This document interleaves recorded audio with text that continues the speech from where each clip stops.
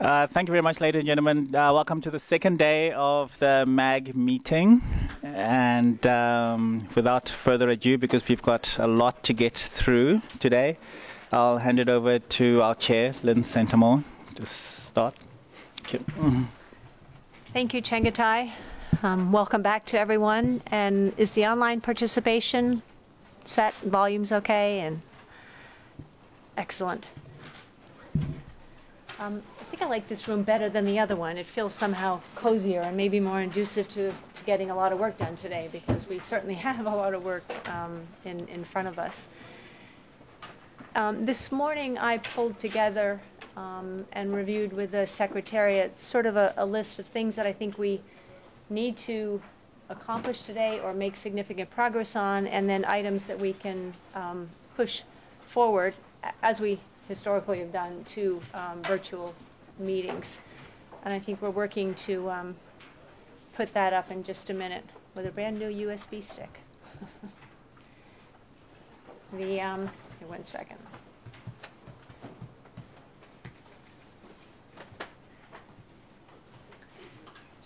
It's pretty straightforward, so as soon as I pull it up here again, we'll just start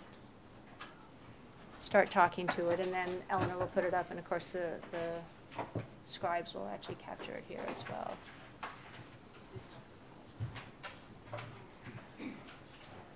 So for first of all, I think we actually made quite a bit of progress yesterday in terms of coming to what felt in the room like pretty broad agreement for an approach which would actually have at least a piece of the IGF program, for lack of a better word, and all suggestions are really welcome, curated. And that only means that, one of the other analogies people use was kind of sideways. We have the bottom-up program and the issues and the topics and things, but that there was clearly a desire on the behalf of the broad community to be a little more cohesive in the overall program, whether it's looking across all the program components or whether it's trying to be more cohesive in terms of themes and topics. Some people talked about streaming them differently. Others talked about ensuring that there was a thoughtful linkage between the programs that were actually, the workshop sessions that were structured over the course of the week. So all that implies that there's a more active role for the MAG in terms of nurturing some pieces of the program. I think that was pretty clear through the stock-taking exercise and the open mic at the end of the last IGF. In fact, I think we've heard that for a few now, and certainly in the more formal stock-taking exercise with the Secretariat compilation as well. So with that, I know that there were a number of side meetings or smaller meetings over the course of the night, because my email was full this morning of some suggestions, and interestingly enough, from 3 of the different parties, they were all the same suggestion, which I think hopefully bodes well for the work we're trying to accomplish here today. The work that's actually in front of us for today is at some level an overall theme. Last year, I think we even called this sort of a title at some point to the overall conference. I think we need to make a little bit of progress on that today, but I also think we can finalize that in some virtual meetings going forward, albeit quite quickly. We need to have a discussion on best practice forums, which ones we as the MAG might want to charter going forward. We've had a major intersessional policy program. It's called Connecting and Enabling Net Experience. That's been running for 3 years in 3 different and discrete phases. I think there's a desire on the part of the CE and B folks for a 4th phase, which they will present briefly to us later today. And I think the MAG needs to decide if we're going to support that work and move forward with it, or whether or not we think there's a different policy program that should be prioritized instead. I don't think as a community we could, at this point in time, support 2 major programs. So we'll have that discussion this afternoon. We have a number of working groups that were in place last year. They are sort of MAG specific, so we need to review those working groups and determine which ones go forward. At some point, we could possibly kind of conditionally approve some and review the charter later. Some I suspect we probably need to go away and develop a charter and then come forward and approve those going forward as well. We need to agree a rough timetable for our work. We talked about that the other day in terms of supporting the programmatic work and various calls to the community for various types of input. That also drives, of course, when our next physical meeting is. So there were a couple of proposals which were put out by the Secretariat a week or so ago, and those are up under the reference documents linked to this meeting. And then I think the last critical piece of work for us today is to work on the call for workshop proposals, whatever format. Somebody should mute them. We need to agree in whatever format that actually takes, the timetable and the process for actually getting the call for proposals out. And again, that needs to happen. The call for proposals needs to go out roughly in the next 3 to 4 weeks. The future work, just so people don't think we're neglecting some pieces of the work, and this is now up on the screen, and hopefully it's being shared with all the online participants as well. The future work, which we would post to put to virtual meetings, is the main sessions. I think the main sessions will depend somewhat on the approach this group takes with respect to either some themes determined now or determined through community input, whether we sort of curate some specific themes or not, but that clearly is a piece of work we need to do. We need to figure out where the best practice forums, open forums, and DCs, where and how, as well as the NRI collaborative sessions, fit into the overall IGF program. There were lots of discussions to ensure that we were doing everything we could to support in a two-way direction all those efforts, so that we actually leverage, the ecosystem as fully as we can, again, both for the benefit of the annual program, but absolutely for the benefit of those individual efforts as well. And that was about the increasing collaboration. It's also about ensuring that we actually have a cohesive annual meeting. And if you scroll, yes, down there. We also need some discussions going forward about the opening session and the closing session as well. We spoke yesterday about the fact that we piloted a different process for the opening session, and we need to have a discussion on whether or not that's a process that we go forward and continue to evolve, or is there something else in someone's mind. We had quite a few discussions on the Geneva messages, and a request to have a discussion on that, which I think is really important and needed with respect to what that process was, what we might do with it, where else, if we decide to carry it forward, it might be applied. We have a discussion on day 0, which again, we had a good start at that in the open community event. At the same time, high-level events, depending on whether we're on Plan A or Plan B for our meeting this year. Again, Plan A assumes it's a meeting like every other meeting with a host country who has actually invited us to their country, and they, of course, have a very big say on those high-level events. Plan B was a basically UN or community-hosted IGF, in that it would require funding and support from the community broadly. It would also mean that we, the MAG, I think, can take some more responsibility for high-level events or some of the events that a normal host or host country might have. So if the MAG determined that some high-level, it used to be called ministerial meetings, and then they were high-level meetings, and they've had various titles over the years, but the intent was to pull in very senior policymakers and government people.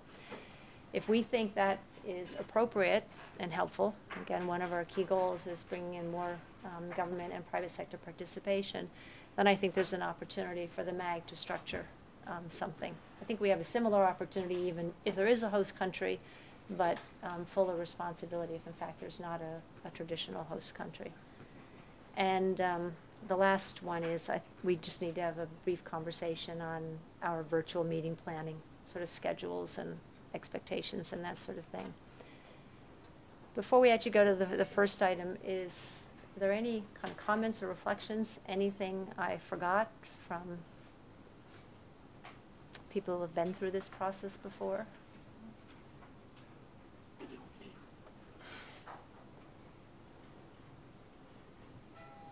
Don't see the queue at the moment. We've got the screen projected, so I'm not, okay, so it's empty. Thank you, Eleonora or Louis. Eleonora.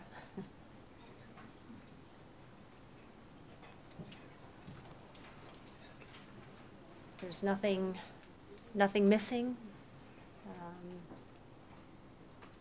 Enough to start with now. You know, as we go forward, I would work with the Secretariat, and certainly for any of the items that we're moving to a virtual meeting, we can actually put some context behind what each one of those are and schedule them out over the virtual meetings and make sure we've got the reference documents associated with them and that sort of thing. I mean, I'm really trying to be mindful in everything I say that I think by my kind of counts, probably 2/3 of the MAG are either new or within their first year.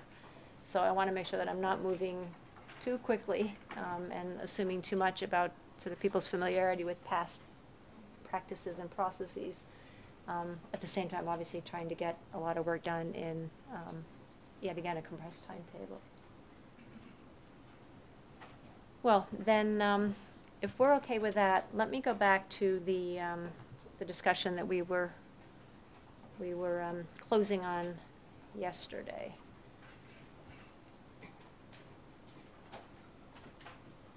There have been a couple of proposals, and maybe I'll open it up in a moment to those folks that have been on the email list suggesting ways forward. But I think where we got to yesterday is sort of an approach that would actually have the MAG, I think, initially sending a note out to the community, and maybe it literally is just a note sort of talking about some of the deliberations we've had here, where we're heading or intending to head. But the note would say something like that the MAG would like to work with the IGF community to pilot a more curated approach to a portion, I think Eleonora had better words, but it's escaping me at the moment, of the agenda. And exactly what form that more curated approach might take is still under discussion, and that we'd like to advance that with input from the IG community, the IGF community. One of the, actually 3 of the suggestions, last night before I went to bed it was 1, this morning it was 3 of the same suggestion basically, was that that portion of the IGF agenda would begin with an open call for issues, maybe having identified some small number of broad themes, maybe not, and that process, along with the MAG's own deliberations, would determine what that more curated portion of the IGF program might look like. The 3 proposals I actually got in were all based off of the Eurodig and CIDIG model, I guess, as well. And I know there have been a couple of emails that have been sent to the MAG. Eleanor is prepared to show them here, because I think if we actually understand a little bit more about that process, that will put into context some of the possibilities in front of us. And in parallel, unless we think we wanted to adopt a process like that, or a different process, that's the only concrete proposal I've actually seen for a process. If we wanted to adopt that process for the entire IGF program, we could, and that would be the one call. I see people that are really familiar with the process saying, no, that would be too far. Which would mean if we, again, I'm just trying to lay out kind of the possibilities so people get kind of a broad scope here. It would mean that we might have a portion of the IGF program that would follow this kind of more curated approach, starting with an open call for issues, and another piece of the program, which would actually look much more like the traditional MAG program, open call for workshops and structured that way. And I see heads nodding in the room here. Obviously can't see that through the online participants, but that's what it is, obviously in the back of some people's minds. So what, and we could potentially launch those at different times. You know, it's entirely viable from my 2.5 hours of discussions last night on this particular topic and some of the things I've looked at quickly this morning. It seems to be entirely possible to do a really quick open call for issues, which would maybe help us understand what some of the themes were, which would fit into the main sessions, and might even influence the call for workshop sessions that we put out a little bit later, which would help certainly ensure some kind of cohesiveness across the entire program. For those of you that are online, as I look around the room, there's lots of heads nodding yes to, you know, most components of this discussion here. So, and I would say from all stakeholders and all different geographic regions as well. It's not just the Europeans in the room that are actually nodding their head yes to this approach. So I think I'll ask, and I'm not sure quite who's the best person to ask. It might be Thomas. He's on the Eurodig board and was one of the people who was quite active in that yesterday. It could be Arnold, who's been active. It could be between a whole host of people in here have had some familiarity with that. Israel actually looked at the proposal that came in and set some comments to the MAG list early this morning that said this was very much aligned with some of the things you were suggesting yesterday. So we have ready to project the various pieces of that process. So, you know, I don't know if you want to quickly confer amongst yourselves and determine who would be the best person to speak to it, or Thomas, you. We can pull up any of the forms if that helps, or do you just want to do an intro first? Thank you. I don't know whether Sandra is also following remotely, so of course she may also be a person to present it, or Sorina, that I don't know to what extent she was involved. Otherwise, yeah, if you wish, you can just put up the form that several people apparently sent to you last night, but how we did the call for issues and how we framed it and how the form concretely looked like, what we were asking people to tell us. Eleanor just said it's coming up in just a moment. So I don't know if you want to talk even just generally about some of the Okay, so basically this was, as I and others said already yesterday, in the beginning we did the same thing like the IGF. We were asking for workshops, workshop proposals, and then we had the same problem that the IGF has, that we get many proposals and we don't have enough slots for sessions. At Eurodig, this is a 2-day meeting where we have something like 5-6 plenaries and about 8 workshops, so the number is much more limited. And then after a few years, we decided that it would actually be easier for everybody to not ask for concrete workshop proposals and then somehow having to merge them and force or encourage people to work together. But in order to get the priorities, to identify the baskets and the priority issues, to ask for issues that people would like to see discussed. And what you see now, and every year we adapted this a little bit according also the questions that we ask people according to what we thought worked best. And actually, it was not just a relief for the secretariat and for the core team, it was also a relief for those who had to or could submit ideas, because many times these proposals are made in the last minute and then people just figure out potential to be defined panelists, and so that it looks like that it formally fulfills all the criteria, but there's not necessarily all the substance already behind it. And so if people can just come up, and it's also opening doors, if people can just tell us what are the issues that they think need to be discussed. it's not only the usual suspects that normally have the experience and the time to develop workshop proposals, but it is also easier for newcomers, for others to join in if they can just say, well, I'd like to be part of a discussion on this, or I don't even have to be part, but I'd like to see a discussion or on this issue, on this particular question.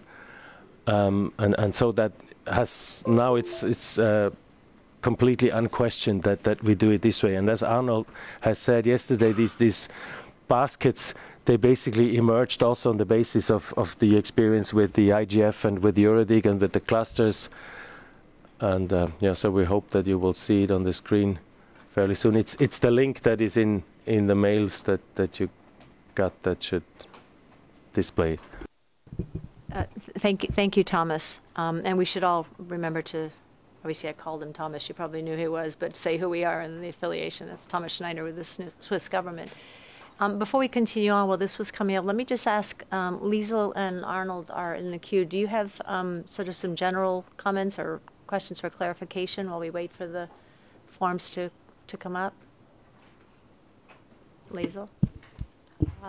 I did put my name in the queue mainly to get, I think what you've already started is a little bit explanation of the feedback you had heard and some greater explanation of the processes that people were talking about as far as the curated approach that you're talking about, and then since I tend to go to mechanics of how things work, then sort of what is the beginning, middle, and end of any of these approaches. But I realized I might have put my hand in the queue a little bit early, but so I took it off again, but it didn't show. But now that I have a chance, I guess one thing I just maybe throw into the mix here is I think I heard a little bit more of a combination yesterday of the curated approach.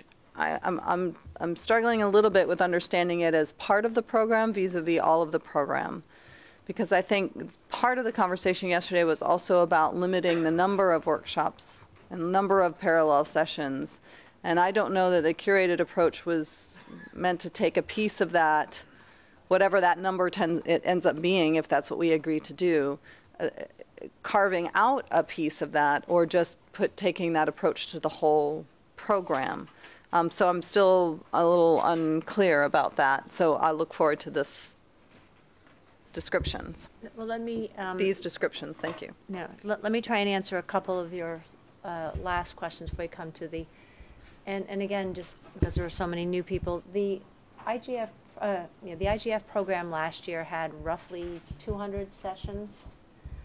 Probably 110 of them were actually kind of workshops and the NRI collaborative sessions, 45 open forums, some DCs, and that's the compilation. And there is the document which is called the program components document, which talks about what each one of those component pieces are, who has sort of oversight responsibility for them, some reference documents for them. It does talk to what their status was in 2017. I don't think it has a number against them, but we could do that easily offline. So when people talk about the IGF program having too many tracks and too many repetitive sessions, I think there was agreement that we captured yesterday which said there was support for the MAG for reducing the number of parallel sessions. We've typically had 11 tracks, 11 rooms available to us. And also in doing what we can to reduce the repetitiveness.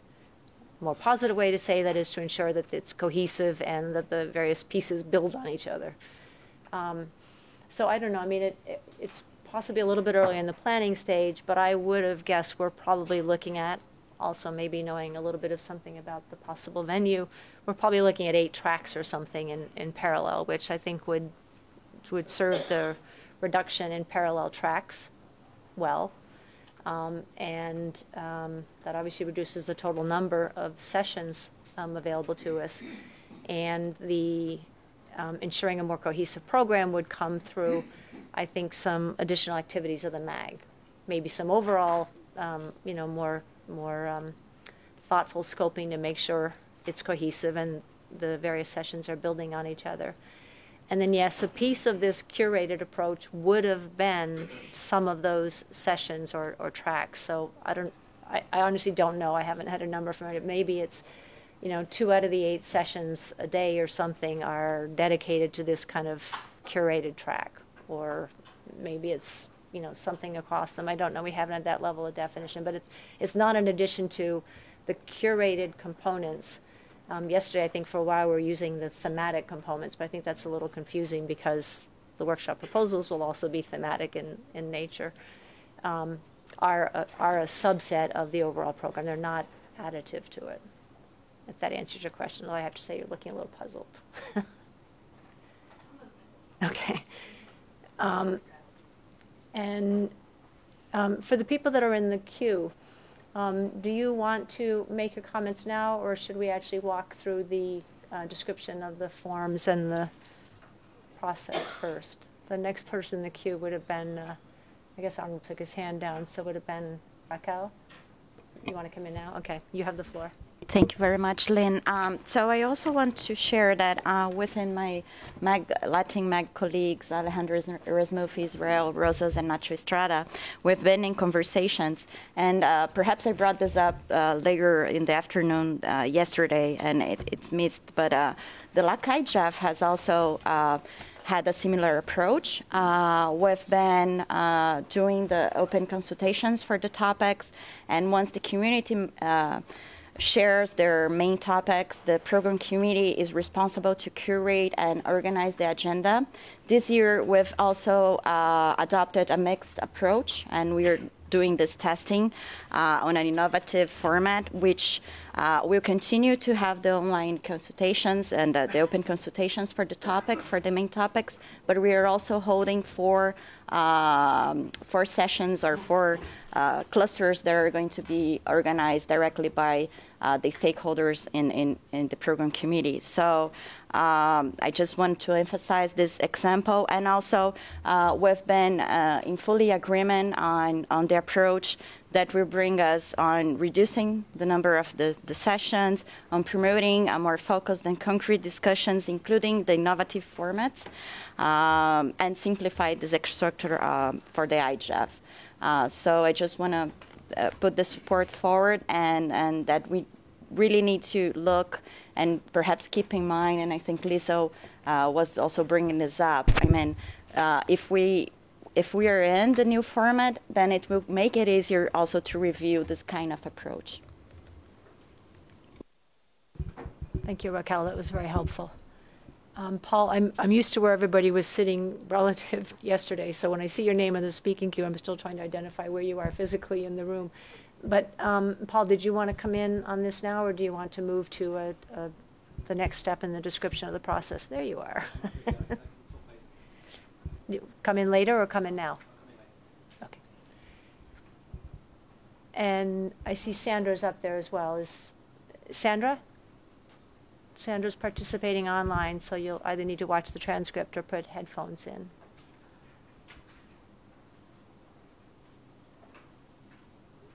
And Sandra, you have the floor. Hello, everyone. It's Sandra speaking. Can you hear me? Yes, we can. Oh, wonderful. I'm so sorry that I cannot be with you. It's actually my first open consultation MAG meeting I'm missing since a while, but it was just too much travel in the past. So I see you online, and I feel a bit sad for not being with you. Since Eurodic and our call for proposals, how we are conducting this, was mentioned a couple of times, I would just like to give you a very brief overview on how it really works and where actually the obstacles are and the challenges. We are following this approach since, I would say, 2 or 4 years, longer, like 4 years, and we improved it every year from the experience we got. And I would kindly like to invite you to go to the Eurodic website under Get Involved and Program Review. You will have actually a quite good explanation how this process is conducted, and you will find some graphics and so on and so forth. So for those still having questions, this might be a source to get more information about our process. At Eurodic, we believe that merging people with a different view, and Thomas mentioned it yesterday already, merging people with a different view really helps to reduce the sessions, helps to reduce repeated sessions, and brings together people that usually would not talk to each other. As he said already, sometimes the same topic is discussed in different silos because people want to deliver their perspective. But if we take the multi-stakeholder model serious, we believe that a multi-stakeholder discussion should not only be during the session, but should actually already begin during the session planning process. And this is actually a very integral part of how the session is, or how the overall program is going to be organized. The wiki as a collaboration tool is very helpful in this respect. We found we are using it since 2014. But I understand that not everyone is able to set up a wiki rather quickly. The key things in our approach when we call for issues only, which are then merged by subject matter experts, are the following. First of all, it is really, really helpful to set up categories beforehand, because otherwise you end up with probably more than 300 or more proposals, and then you are in the dilemma to kind of bring them in an order. But if you offer categories which are going to be agreed by the MAG, that will help the submitter to say, okay, I want to discuss topic X, Y, Z, but under the aspect of human rights, or I want to discuss this topic under the aspect of security. This gives you actually a very clear direction on how this, in which basket this proposal goes. And then the second really important thing is that a person with an expertise on the specific category is looking at the proposal. So to say, in our point of view, it makes not much sense if the whole MAG, or in our case, the Eurodic Secretariat and partners are looking at the proposals, but if dedicated people who really have an expertise, who have no personal agenda, who have a broad overview about this category, can bring this somehow in an order. And then the Secretariat, together with the subject matter experts, is looking at this. And in the case of the IGF, this could be the job of the MAG, looking at the clustering. We are doing it usually at the first open and public planning meeting. I think this could be really the MAG consultation or MAG call, whatsoever. And then see how this clustering can be brought into a program, how it can be translated into a program. And this can then go again out for consultation for the community. For the Secretariat, for the IGF Secretariat, this would mean a lot more communication with the submitters and with the MAG possibly. But we really believe that this process would help, first, to reduce the number of sessions, second, to reduce the repetitions, and third, really to bring people out of their silos and foster a multi-stakeholder process, not only on the session, even in the program planning process. And as I'm not there, I will be happy to remain open for questions and comments also by email. And, I'm following remotely and looking forward to contribute more to this approach you might be following this year. Thank you very much. Thank you, Sandra. That was very clear and very helpful. And in the room here, and obviously in the online room, we've actually scrolled up to the bottom half of the form as well to make sure everybody's seeing the full context. Unless there's anything else that any of the people who have actually participated in this process, whether it's the Eurodic process or a Latin American one, wants to add at this point. If not, we'll go to the floors. But is there anything else in terms of kind of clarification, or again, this is just to ensure that everybody has the best kind of grounding they can for what this process is before we open it up for discussion. Israel? And don't forget, of course, to say who you are. And yes, thank you, Chair. Israel Rosas from Mexico, for the record. In fact, my thoughts were more a mix of the Eurodic model and the IGF model. It's more like trying to combine all the issues, and also the need of having I don't know, more concrete sessions. I think that if we took this approach of grouping by baskets or something, we could also reduce the parallel sessions, avoiding duplicates or something like that. Thank you.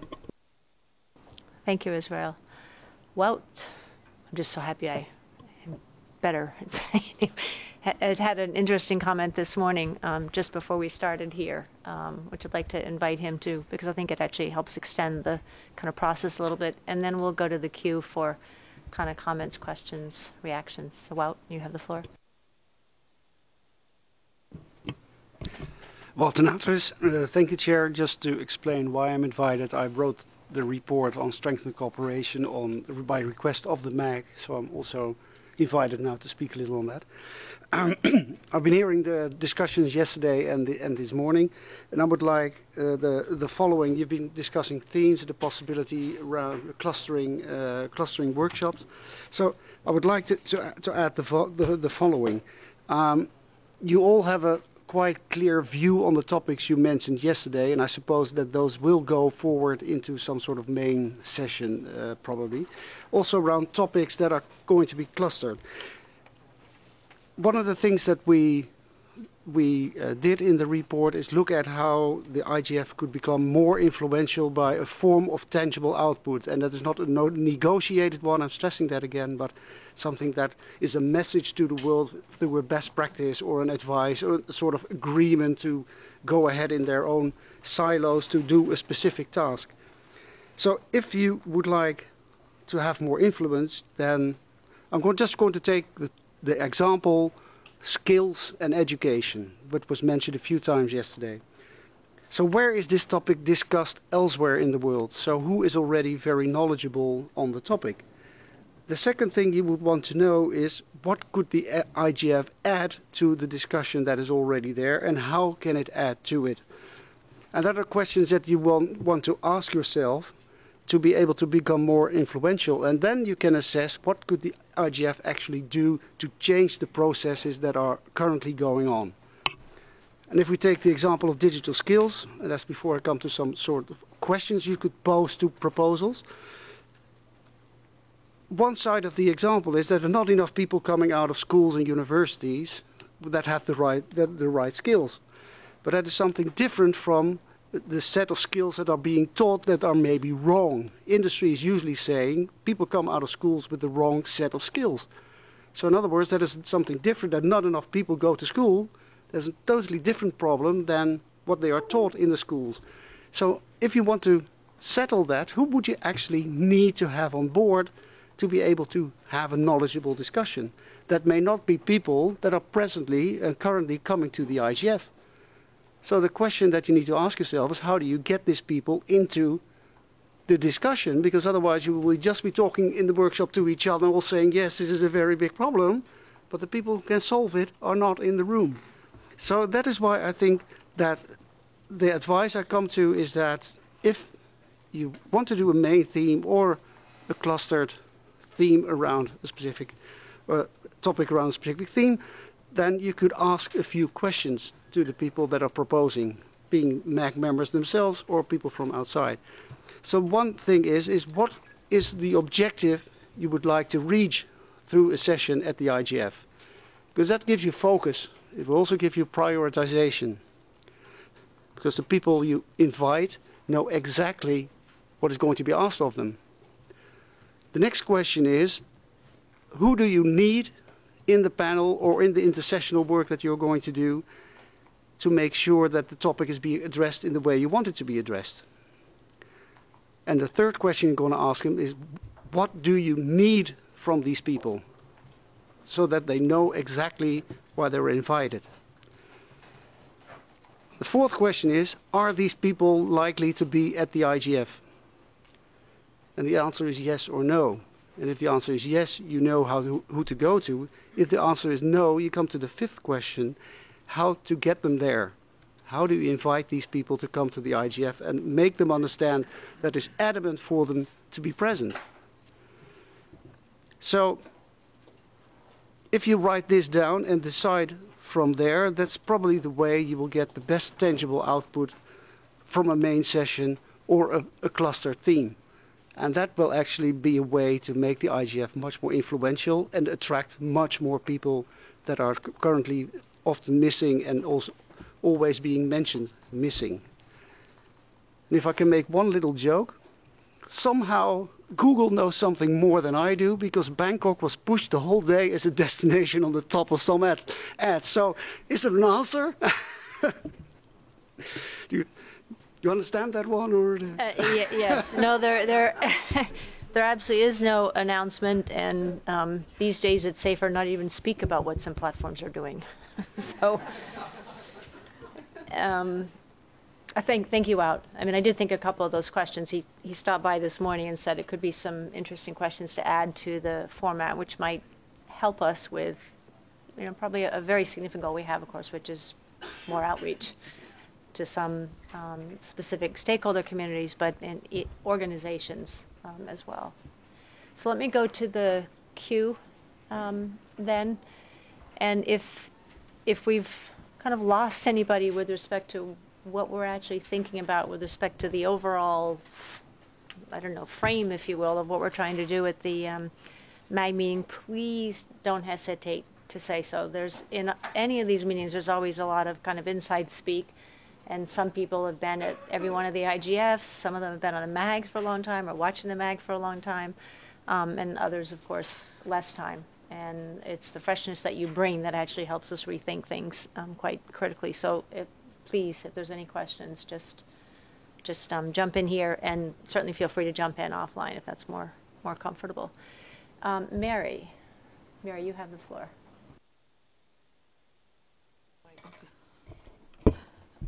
Thank you very much, Chair. My name is Mary Uduma, Nigeria, and technical community. Mine is a question of clarification. I want to know whether I need to understand this framework we're trying to establish. Is it different from what has been happening in MAG? Has MAG not been, in the previous years' processes or preparation, has there not been call for workshops, call for meeting topics, and doing tracking and the rest of them? Is it a new format we are trying to develop so that I can understand it? And from my own perspective and from my own region, the Secretariat normally and the Bureau, normally we throw out some topics and we ask people to vote on some topics. That is at the African level. Then at the West African level, we throw it open for everybody to suggest topics, and then we do a doodle vote, and the highest ones are the ones that would take. Then at the national level, we throw it to all the stakeholders, throw it open to all the stakeholders, like what we're doing now. The organizing committee has received a lot of input, and we are trying to streamline, and we would try to track one that falls into the categories of cybersecurity, openness and privacy, in the digital, connecting the next 50 million people in Nigeria, something like that. But I don't know whether it's not been happening that way. So I need to get it clear. Thank you. Thank you, Mary. That was a very good and very helpful question. So let me talk just briefly about what the MAG has done the last few years. Is they've had and I'm going to do kind of an amalgamation of several processes, but just to give an overview. The MAG has normally had conversations on what should the major theme be. Last year, I think it was even gravitating towards what should the kind of title of the conference be, so it generates some excitement and enthusiasm. And a few years ago, the MAG used to also choose sub-themes, so maybe cybersecurity and access, and they would issue a call for proposals.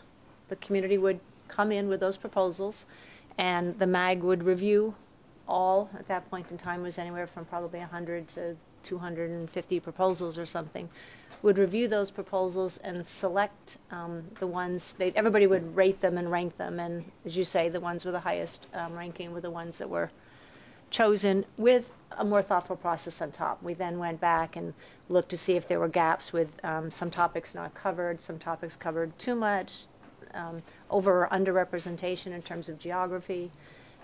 We looked at ones that had widely disparate scores because maybe that was a really interesting topic. If you had some people that were saying, oh, this is terrible, we don't want this in the MAG, and others on the IGF and others saying we do. So we did a lot of kind of, I'd say, value add on top to try and ensure that we had a good set of workshops.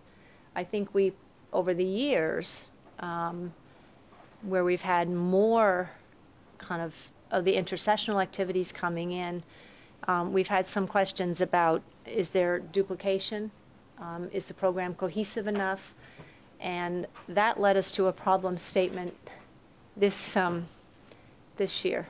I'm not always sure it's a good idea to have this meeting with the WSIS, I must say. We do need to rethink of that. I mean, there's a lot of people in and out, and you know, I've had 3 meetings before this one started already, 2 at every lunchtime, and 1's in the evening, and it takes away something from the meeting. Despite that, of course, you get the chance to meet with an awful lot of other people. But coming back to wherever I was, so that the problem statement was, how do we actually get more cohesiveness in the program? How do we better integrate all those kind of component pieces? And also at the same time, clear calls through the stock-taking efforts, through the CSGD Working Group on Improvements, those sorts of things, for more tangible outcomes. And another way to say that is maybe kind of more intent in really trying to make progress on some issues, not just a series of good discussions on an issue. So with a little more intent and structure to really try and advance issues. Those are some of the things very generally we heard through the process. That led everybody to saying that maybe we need to have a piece of the territory, if you will, of the total program space that the MAG actually, whether we do that through MAG deliberations only, or whether or not we do that through community input and MAG deliberations, which I think is what everybody's recommending, and kind of, I'm trying to find the right word, and again, still need help, directs some of these, you know, helps choose a theme, help directs them, helps scopes them, helps nurture them, you know, help basically curate a theme or a track or a series of workshops, again, with the intent to reduce repetitiveness and progress the issues. A very significant portion of the workshop process would still follow the traditional workshop process. I think people have suggested that there would still be a call for workshops, maybe against some themes. The last few years we didn't do sub-themes. We allowed people to tag their workshops with the themes that they thought were most appropriate, and we aggregated them that way and could review them that way. But that a significant portion would follow the open call to the community for workshop proposals that would be evaluated by the MAG against some criteria and streamed into the program. Ben, you have the floor. Thank you, Lynn. This is Ben Wallace.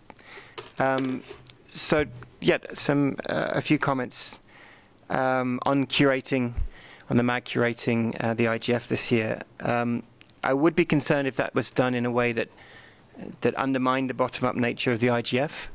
But I think it could be helpful and valuable as a way for us to consult the community in order to inform us as the MAG on when we're deciding on a theme and deciding on some focused, a small group of sub-themes, and on deciding how we might want to cluster those workshops. So which are the really popular issues which are gaining a lot of support, where we want to make sure there are workshops. I think we just need to be aware that this is going to introduce an extra chunk of work at a time when we've obviously, unfortunately, lost 3 months due to the late seating of the MAG. And that might mean we want to consider delaying or reducing the other work done in the MAG working groups, and to kind of make space for this work. We should also consider that the extra step will have an impact on the timeline. for working towards selecting the workshops, which we'll come to later in the day. So I'm not saying we shouldn't take a more curated approach and consult the community in this way.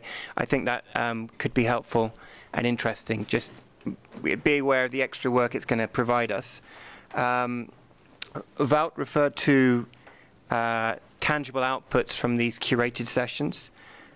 I talked yesterday about having more uniform and better structured written outputs from IGF sessions, and also kind of interest in the Geneva messages idea. That's the kind of tangible output I'd be looking to, but I mention it in case Wout is thinking of something else.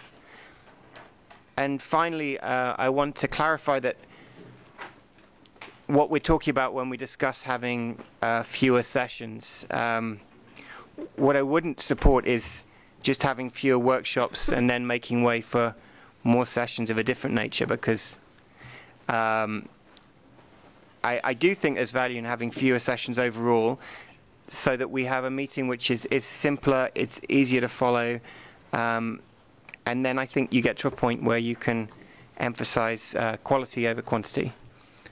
Thank you. Thank you, Ben, for those comments. Raquel, you have the floor. Thank you very much. If you allow me, I just have, before going to the substantive comments, I just have some logistic comments. It appears we have still some problems with remote participation and a delay. So if we can figure out for next meetings, I know it's an IT venue and it's a different kind of preparation, but it's really important. And I've been following Twitter also, and there are a lot of self-complaint there. And also for the transcripts, I saw when Israel was speaking about IGF, it appears Lachnik, so it's some corrections. Yesterday when I was speaking, apparently it was Robert, so I might attend by that name too, but anyway, flexible gender, but we might need to improve a little bit on the tools. But just starting on the point of, first, at the point on the MAG role, right? I want to emphasize what Lynn was saying. I think it's not a criticism on the work that was done before. On the contrary, it's the IGF, it's a victim of its success. We introduced last year the new methodology for workshop evaluation, and really the ones that were selected were 4.2 or up out of 5. So they were really well graded. It was really a hard selection. But after that, what we realized within the MAG, and my colleagues might jump in and that too, is there are some balances that you need to do. For example, we realized there were no government proposal accepted. There were some topics that were not there, like access. So there is some rebalance that you need to do. And this way, I think it's important, first, not dropping the new methodology that was really good, but perhaps having this curated or the MAG more proactive in the program shaping in the first place might be helpful on the overall process than doing before. And then you need to work with what you have in terms of grading. So just to put some of the context, since this is my second term in the MAG. And on the third point, I want to build, perhaps Israel, Wout, and others were talking about. Well, thanks, Sandra, for the presentation on the Eurodig. It was really good. And I think we can build on perhaps a mixed approach between Eurodig, LAC, IGF, and APC proposal on this stock taking. And I'm going to put some of those points. First, setting the categories based on the number of the clusters available. So if we have 8 slots, I don't know, we might need to figure that out. Then we can make sure that we have this number of categories set by the MAG. Then I heard some of the comments regarding having fewer parallel sessions versus having, people willing to do multiple sessions at this, and not being able to. I think if we agree that we are going to have fewer sessions and fewer parallel sessions, this is not going to be a problem. The way it is now, you need to choose between 8 tracks, perhaps, and that's why this feeling of having not having a choice is really seems to me to be the case. And I think, and the mixed approach that we are saying about the LAC IGF is also to leave some room for contributions on new topics. That's important.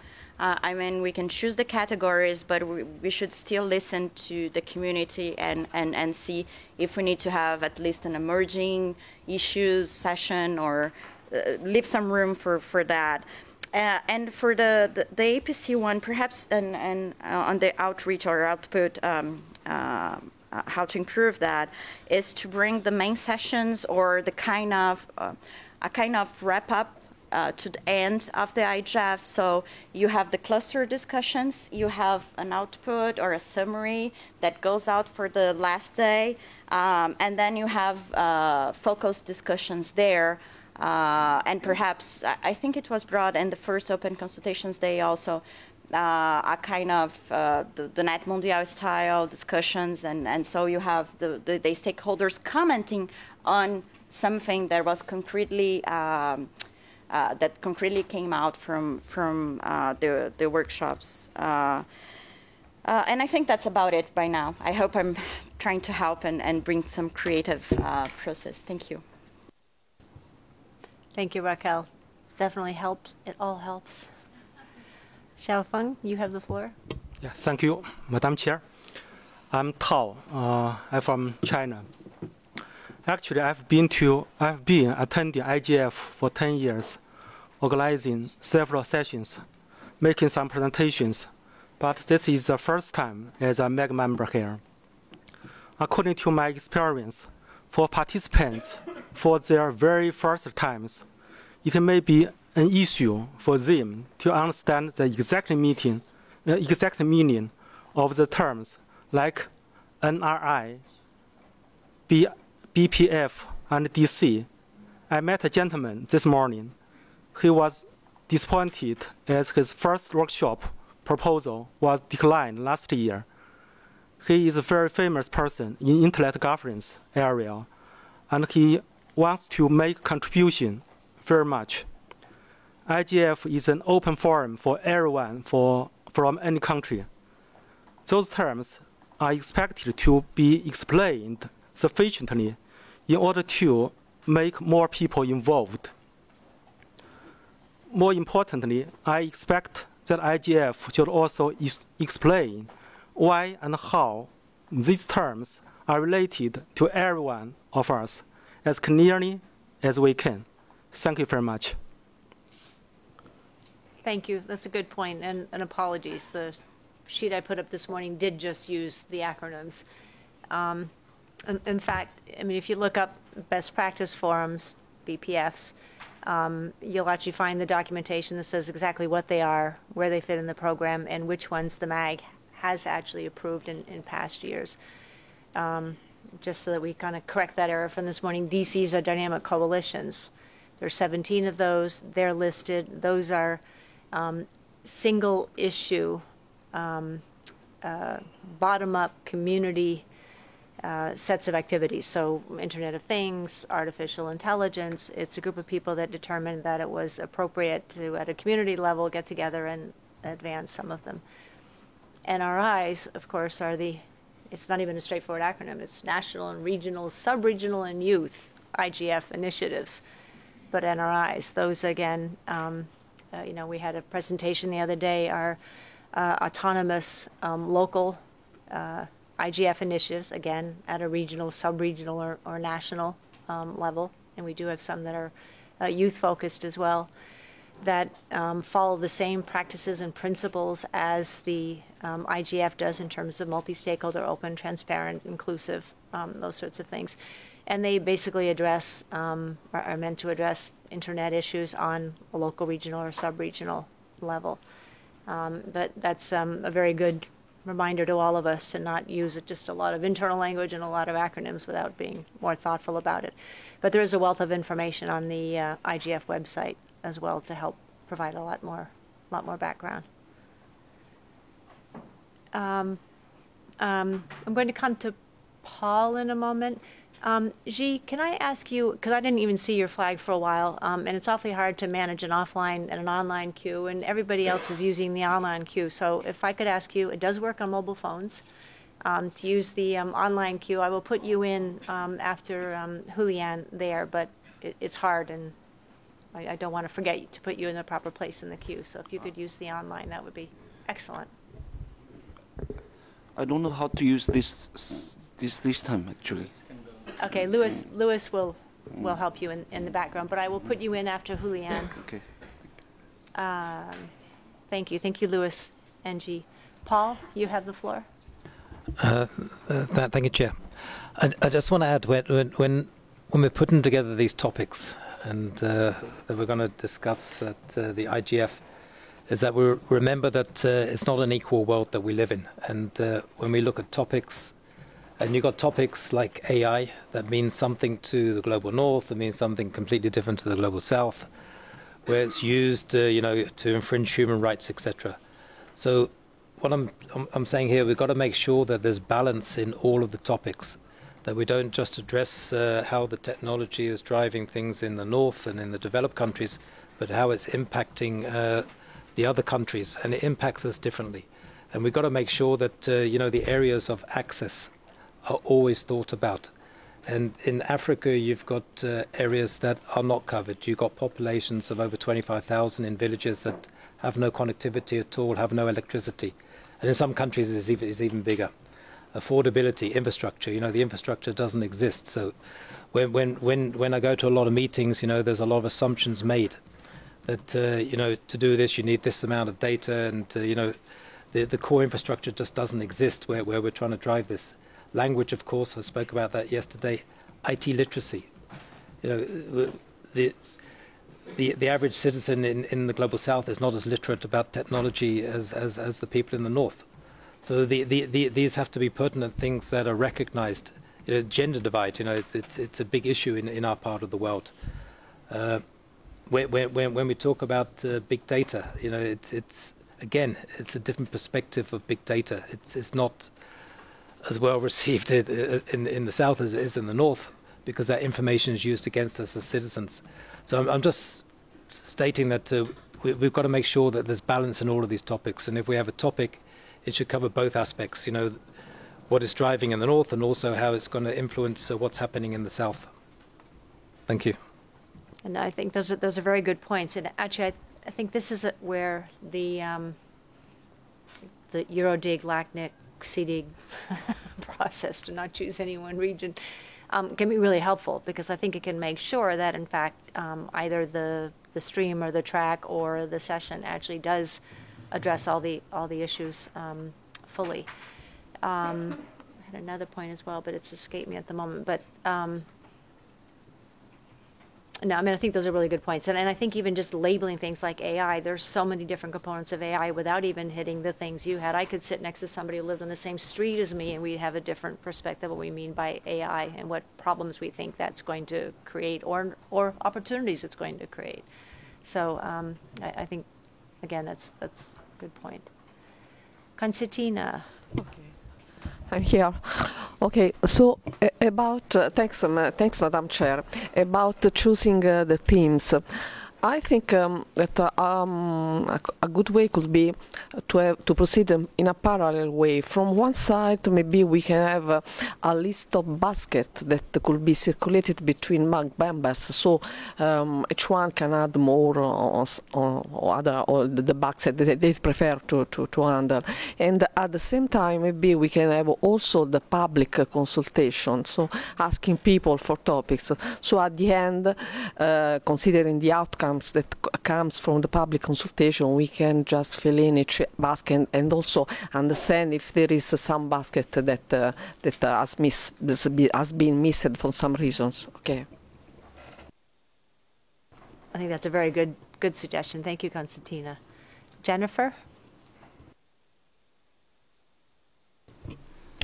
Thank you, Chair, for granting me the floor. This is Jennifer Chung, for the record.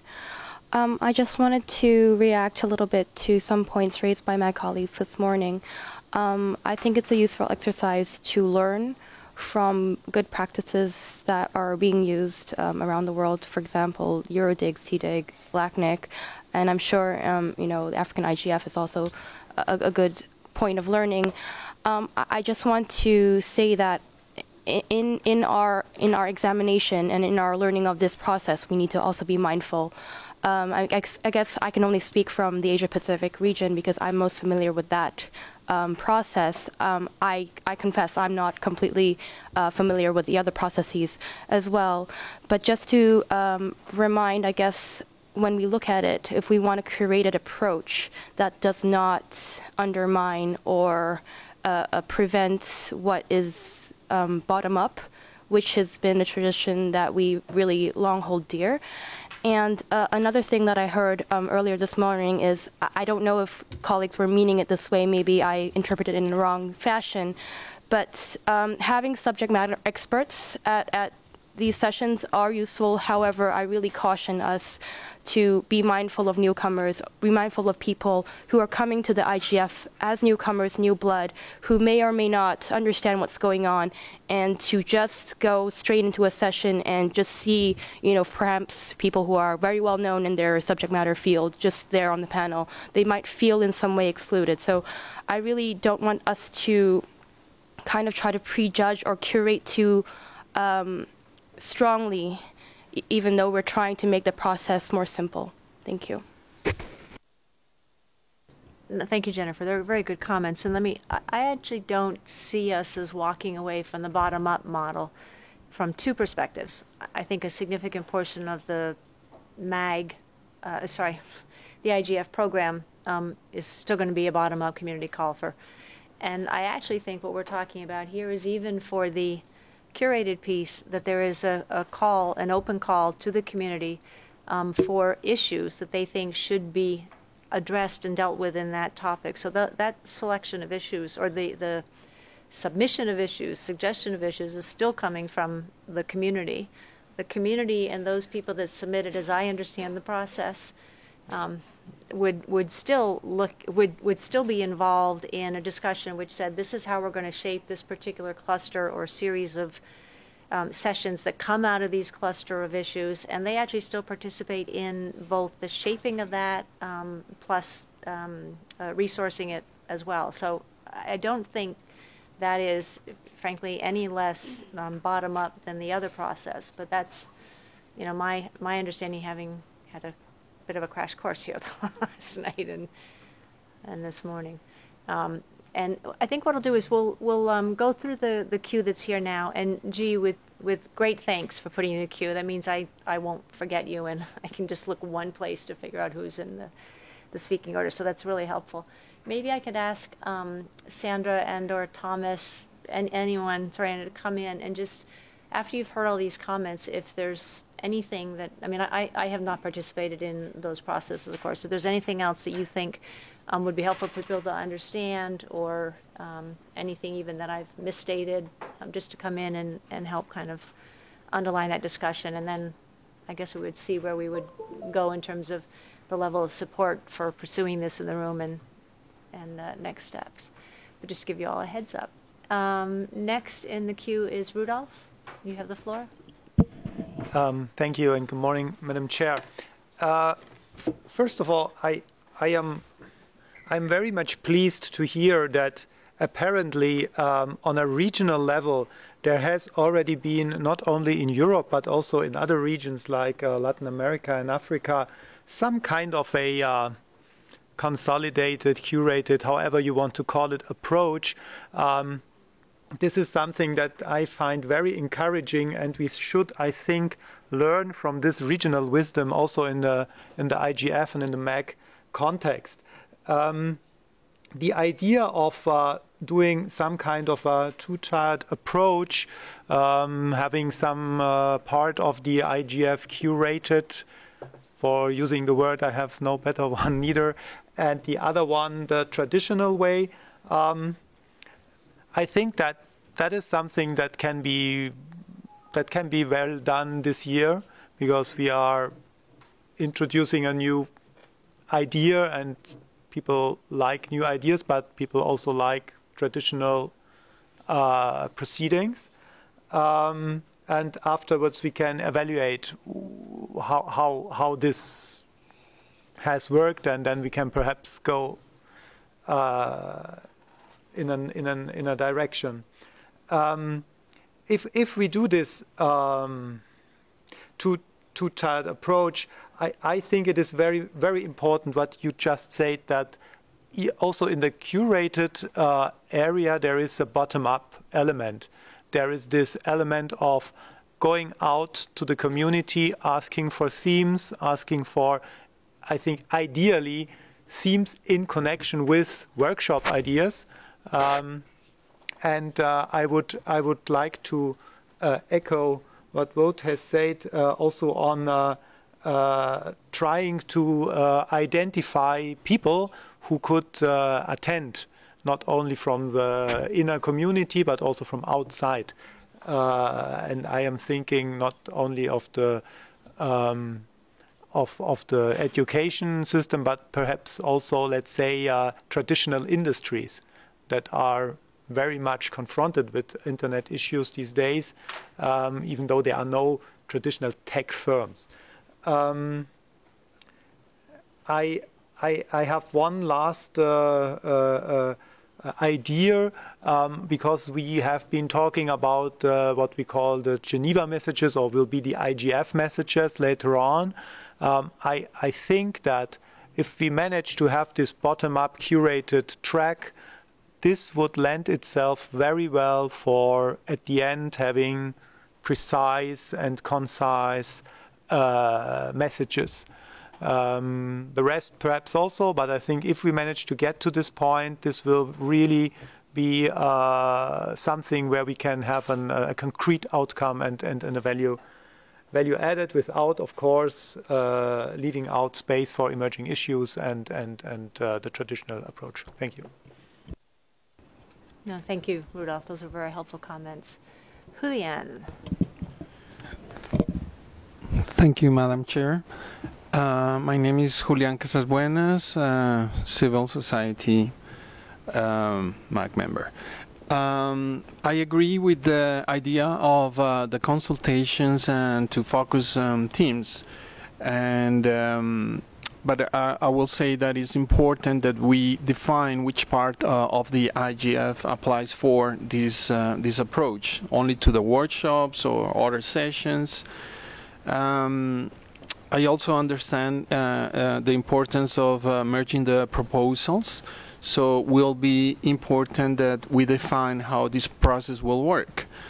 For all the interventions this morning, I understand that EuroDig has experience on this, and I would like to know how it works in practical terms. Also to share the experience from LAC IGF program committee. We have 2 MAC members in this program, so maybe she will be able to make more inputs on that. And remember that it has been requested that the workshop selection process by MAC need to be transparent and with clear guidelines. So when thinking about all these proposals, I think we have to also make this in a clear way, including a timetable of expectations for proposers. And also recalling the APC proposal on simplifying the structure of the IGF, we were saying that it's important to consider having 2 days of workshop followed by 2 days of main sessions and roundtables to enable deeper discussion on fewer topics. Thank you. Thank you, Julian. Just to a couple of your earlier points, the workshop proposal process that would follow for a significant portion of the IGF program would be the same as in the past, which is clear and against criteria and communication, and that would not be, degraded in any way.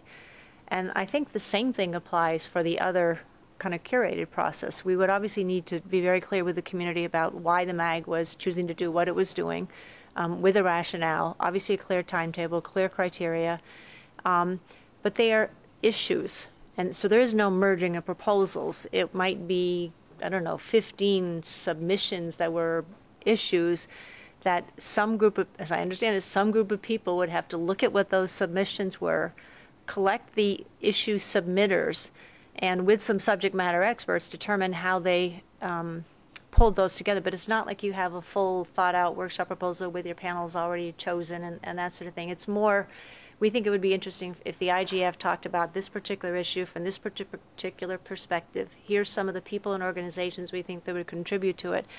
And those things are put together, and there's a discussion had amongst a group of people that would actually shape a workshop or a track or several workshops, is what I understand. So it's not merging the way we tend to think of merging, which I agree is a lot of work, painful, and frankly I think doesn't usually lead to a successful outcome. So again, these are things which Sandra and Thomas and other folks can kind of clarify at the end. To your last point, trying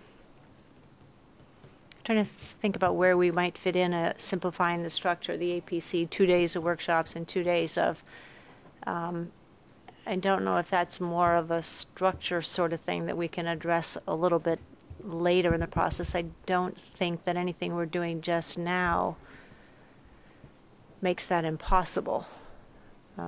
Need to think about it a little bit more, and maybe you can as well and help me understand it. Maybe we can talk briefly over lunch as well. Liesel, you have the floor. Thank you, Chair. Okay, so I've caught up a little bit on the process piece, and I guess I just want to make a few observations. I really do want to pick up on the comments made by Ben and Jennifer about the wanting to be sure that we preserve the bottom-up approach for essentially all of the, the program. And I think possibly your comments that this doesn't negate that, this proposed curation process doesn't negate it, but I think parts of it feel that way to me. Because what it sounds like to me is that there's a piece of the program that is created essentially by the MAG rather than using the sort of workshop process to fill out the program.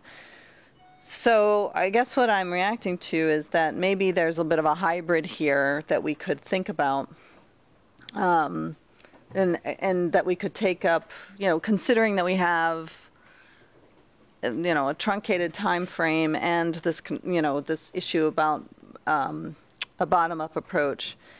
I like the idea of the call for issues, because we've used the tag approach and things like that in the workshop proposal process, but we have struggled with trying to guide workshop proposers on the kinds of topics that we think make sense. So I really do like the call for issues. And I think that could help inform main session discussions and thematic trends throughout the IGF program as it develops. But I do think that we still need to preserve the call for workshops, but I think that call for workshops should fill out the full program, and then we curate the program, not curate individual workshops per se. So that, and what by that I mean, okay, we've got X number of workshops on this topic that fell out of the workshop evaluation process that we're all going to undertake in some short period of time, in the early summer probably. So these are the workshops we have on this topic. So how do we choreograph those throughout the program so that they follow a theme or whatever? But perhaps what this discussion that we're having here about having the MAG curate actually replaces or becomes the main session. Because what I'm hearing is that we'll have main sessions, and then we'll have the workshops that come up from the workshop proposal process, and then we'll have a piece of the program that is this curated program. And to me, we already kind of have a two-tiered IGF program with the main sessions vis-a-vis the workshops, even though that's not the intent. It is sort of what happens by virtue of space, by virtue of the translation, by virtue of the level of the speakers sometimes. So we already have a two-tiered approach. I'd hate to interject a new tier into that, so that there's even more of a hierarchical view to the program somehow. So I'm wondering if this curation we're talking about is not only of the program as a whole, and then perhaps of the main session. And what I'd say is that doesn't misalign with the guidelines that we put forward for the main sessions with themes and the input from the community that main session organizers are supposed to undertake in any case. Thank you. Thank you. Let me see if I can maybe square the two conversations a little bit. I think there's agreement in the MAG that we were using the word, you said curation of the whole program. I think it's ensuring cohesiveness or something. So whatever words we use, I think we're in agreement that that's a step that the MAG, which we have taken some efforts to do that in past years, but needs to do probably even more intentfully going forward. I didn't actually hear at one level a lot of difference in what you were suggesting versus what I think, some portion of the room, well, of the MAG, online as well, is saying, other than perhaps the number of slots you would actually allocate to this curated process, you would have that be kind of a main session set of slots, whereas I think with others it was probably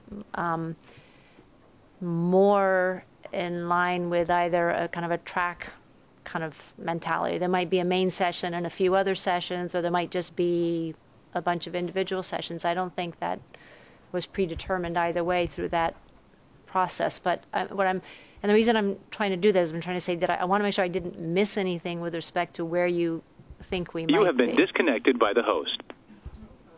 Can anybody still hear everybody? No, I think the remote Oh, no, the remote's lost. I think we should just wait a couple of minutes. I don't think it'll take that long. Okay, does that mean we lose transcription when the scribes? Yeah, they're not. Okay, so Let's just wait. everybody can take a deep break, I guess, while we get the online back on and hang up, or...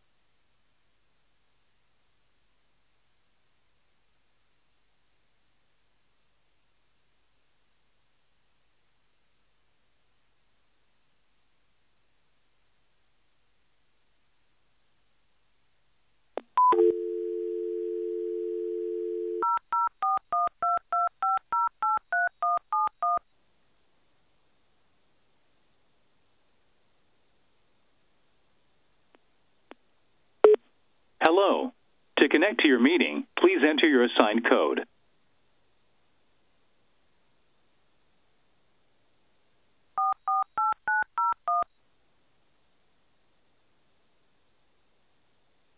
Now joining, you are muted by the host. For other participants.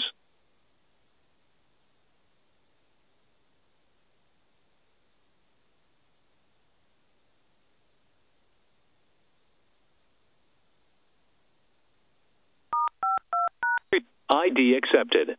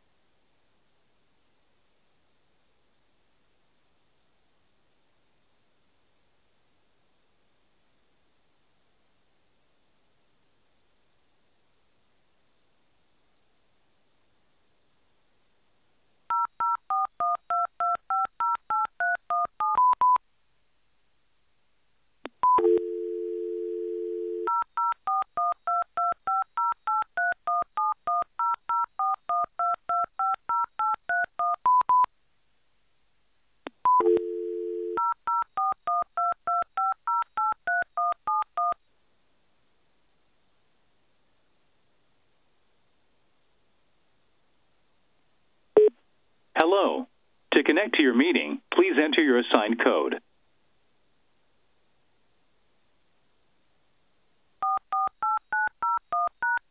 Now joining, you are muted by the host. To other participants.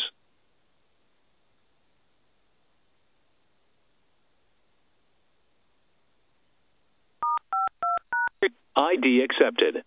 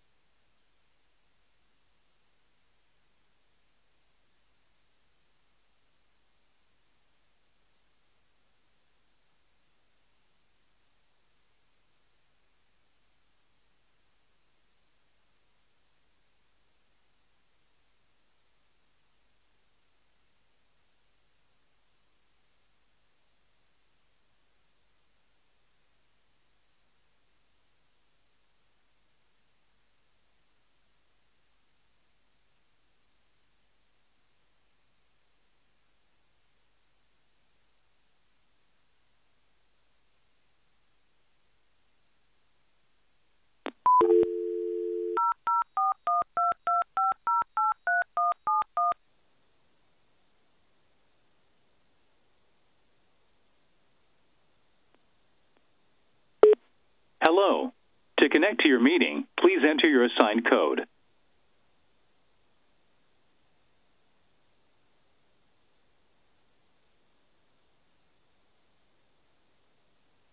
We did not detect any digits.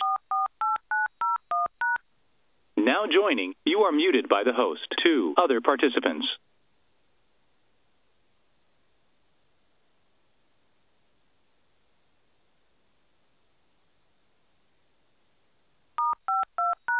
ID accepted.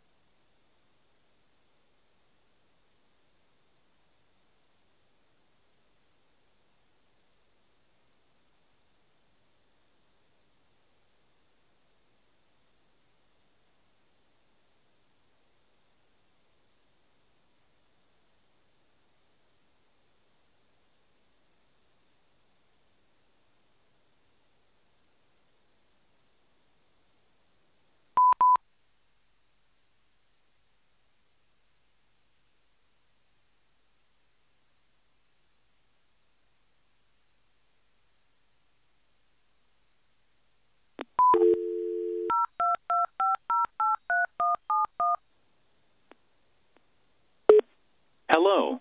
To connect to your meeting, please enter your assigned code.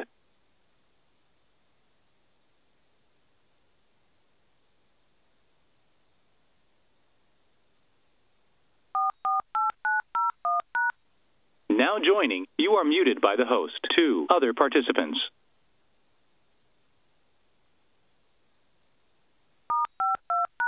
ID accepted.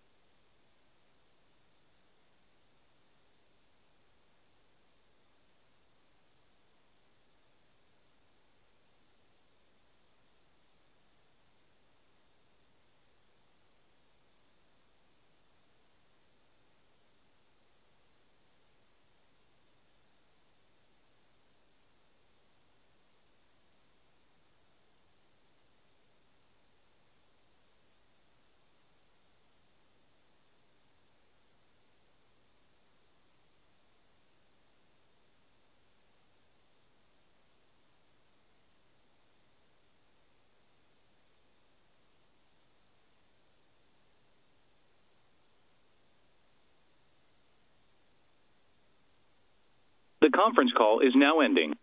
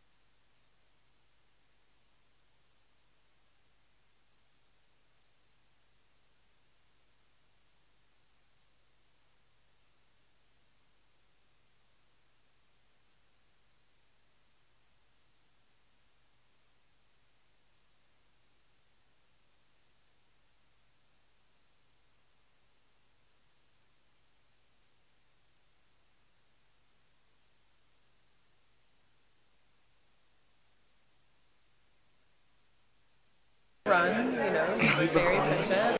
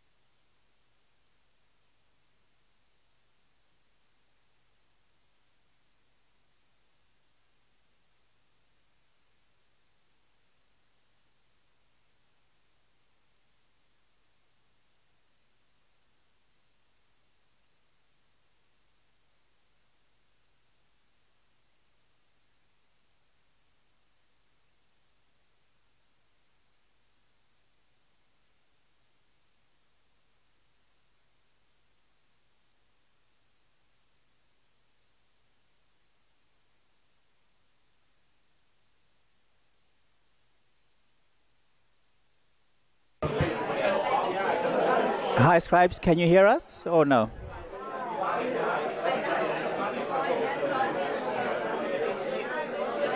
Calling the scribes. Can you hear us?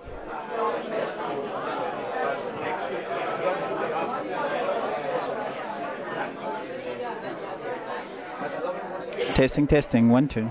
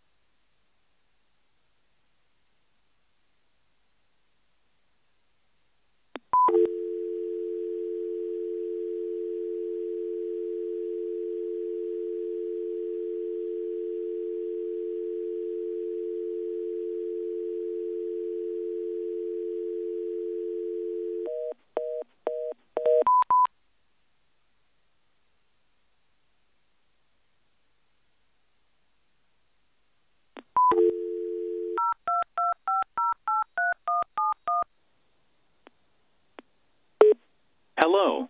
To connect to your meeting, please enter your assigned code.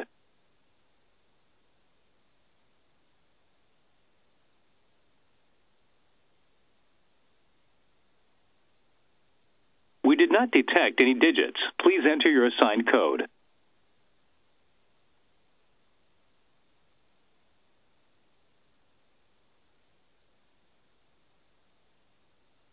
We did not detect any digits. Please enter your assigned code.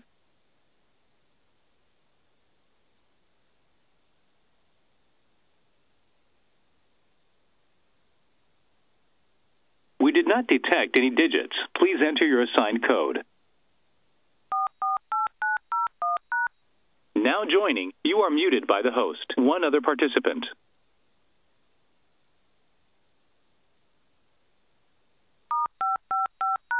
ID accepted. You are now unmuted.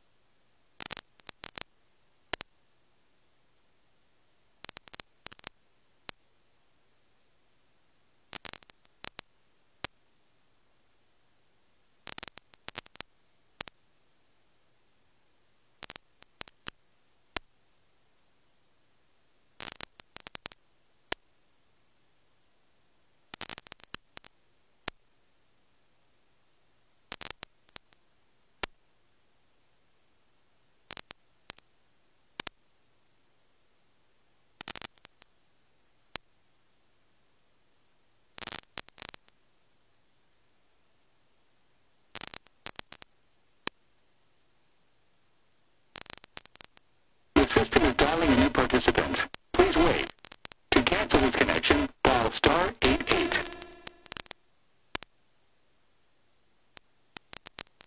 Connecting.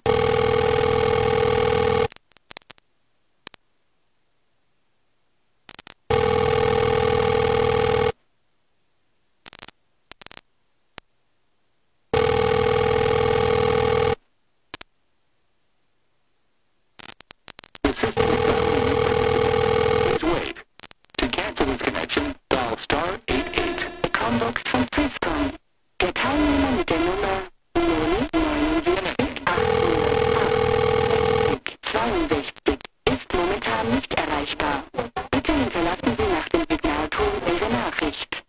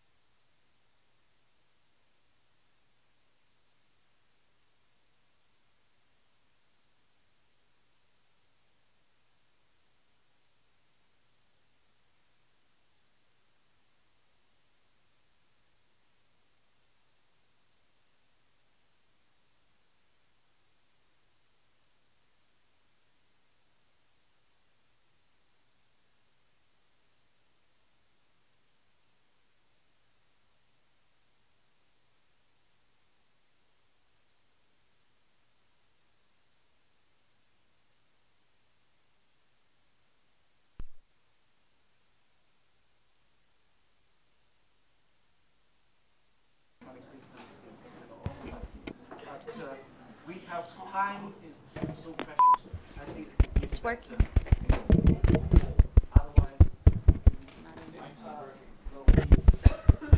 We only have the afternoon.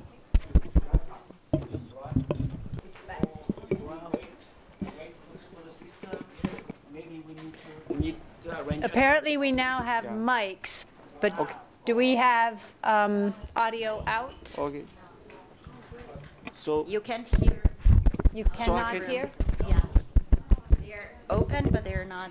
mics, but no headphones. Yeah. No, you have to reset. Yeah, you can't. Hit the button underneath to reset your headphones. Which reset? Just hit any button till it works. Oh, I can hear you. I really do think we should just carry on. Yeah, no. I can hear you. Okay. I can hear you. Almost any button. Oh, it.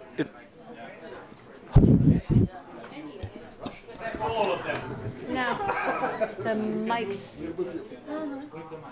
Right. Hello. But we still don't have audio out for WebEx or online, right? No, we don't have. Do we have audio out for? Oh, okay. We're ready to roll. See? Just patient. Thank you, ITU, thank you.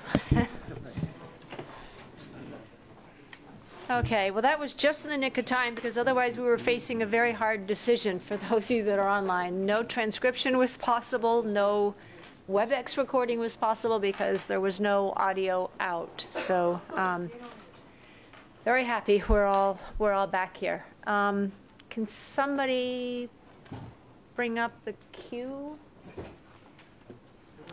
That screen is. Okay, so G, you have the floor. Okay, thank you, Madam. You hear me? Okay, thank you, Madam Chair. I'm so happy to have this chance, and because I have so many meetings to follow, so I'm always late. So I don't know what happened when I was not here. Regarding the evaluation or selection of workshops. I feel that merit is very important, but we also have to consider what kind of elements was taken into consideration as merit is concerned, and for us, fairness is also very important. So our approach should be, merit-based fairness. To get fairness, we have to select or arrange the workshop in a way that equal geographical distribution, which is the cardinal principle of UN, is guaranteed. For example, we have 200 workshops each year.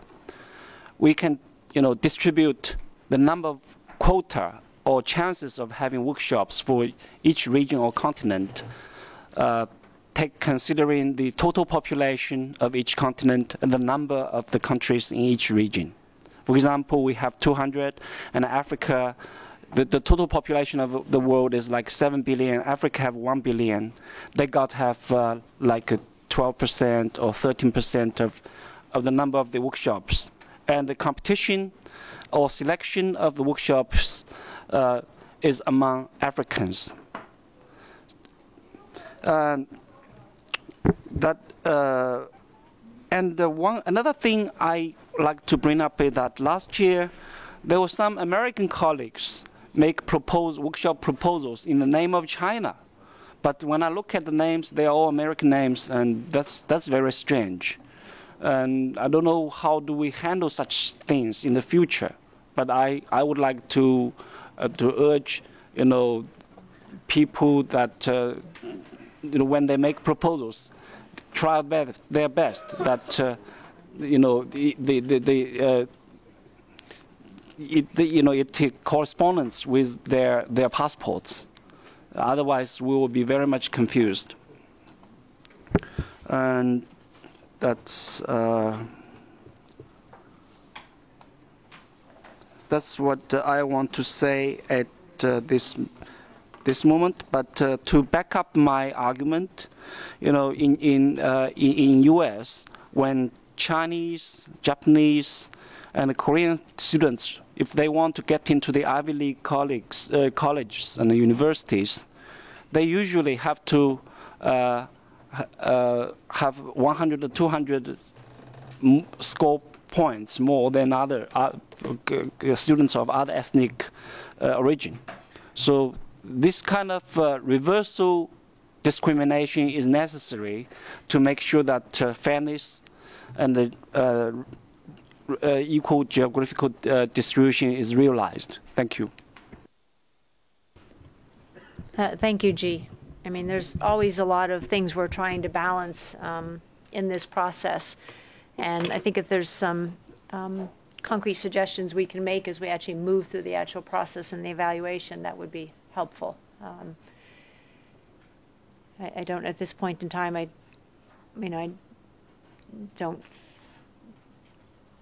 think that conversation just needs to take place at a later one if there's things we need to do to ensure a better, a better balance. I don't think it's a pure numerical exercise, though. Valentina and Thomas are the next two in the queue. Valentina, you have the floor. Thank you very much, Chair. I'm not sure. Can you hear me? So yes, I have a few points. The first one is that since I'm also part of Eurodig and I was part of the organization, we are all for inclusiveness and openness, and also in call for issue. But I just want to make us mindful and aware of the fact that already in Eurodig, but also as our colleagues pointed out in other regions, this call for issue that it's open happens. Already in Eurodig, we have 8 cluster or basket, or call it as you wish. And I guess it's the same for the other region. And these are people, coming from a similar perspective or point of view. So precisely because we don't want to neglect anyone, we might end up having 50 or 60 baskets in the end if it's a global process. So the MAG will still need to sort of cluster the cluster. Pardon my my words. So yes, we will still probably have a bit of an hands-on curated role in this. Otherwise, we end up basically having, again, too many sessions, too many clusters, too many everything. My second point was for Jennifer comment, but I don't think she's here now. But here, both Thomas and Sandra can correct me if I'm wrong, but the subject matter expert in Eurodig is not at all meant to be Sorina too, one of the one of the speakers in the panel, or to scare off newcomers. They just are there to cluster better the proposal, precisely because they are experts in the issues. So yes, that was just a clarification, I think, right, Thomas, if I'm not wrong. And yes, the third point was that I'm not sure I understood Lies's proposal before, but having a curated main session is basically what the MAG already kind of does. I mean, we have the main session that somehow we decide what are the most pressing issue, and then we have all the workshops. And if we go with that proposal, I'm not sure what we are changing. And I have to say that I noticed that in the 3 days, in the beginning, we had some sort of cross-cutting agreement in that we need to change something, and there was a lot of energy, but right now this is declining, sadly. So I just don't want that in the end, we have the approach that we have to change everything in order not to change anything. Just thank you.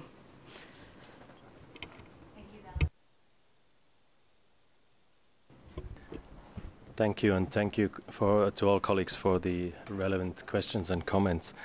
Just to put one thing very clear, the idea behind this, the way that Eurodig does it, and the way it's actually done, is by no means meant to weaken the bottom-up approach or to reduce that. On the contrary, the bottom-up, inclusive and bottom-up approach is what makes the IGF, Eurodig, and hopefully the other IGF structures as well, different from the hundreds or probably thousands of internet governance conferences that there are. So this is as you want to say, the unique selling point of why this is so important to continue to develop the IGF, to make that point very clear. By making a call for issues, it is actually even strengthening the bottom-up approach, because there's no small group, be it the MAG or anybody else, that decides what are the priorities. No. You go out to the people, you ask them, what do you want to see discussed? So that is actually, the maximum of bottom-up approach that you can get. The only thing is you need to make sure, and that is the challenge everywhere, that people know about this call, that they respond. That is not just the usual suspects that respond to these calls, but it's people from rural areas, from let's say, groups with more difficulties to access these things, that they respond. But also there, if you ask of them to come up with a workshop proposal, the threshold for people to participate is way higher than if you just ask them what are the issues that are burning under your fingers, if we say in German. So it is, again, this is to keep it as bottom-up as possible. It's not to get it under the control of a small group of people. I think this is not the direction that we should go. It's just a question of how to make it operational, and the experience that we've had with the subject matter experts that are handpicked, in the sense that these are people that over the years have proven that they are not. They may be lobbyists or activists in their normal life, but in a Eurodig or in this context, they step away from that and they try to help with their experience to come up with inclusive groupings of these things that actually everybody feels him or herself represented. So that is the situation, and that has proved to work quite well. So whatever the MAG does or the IGF does, it should not reduce the bottom-up approach, but we should try and find ways to actually make it easier for people to participate.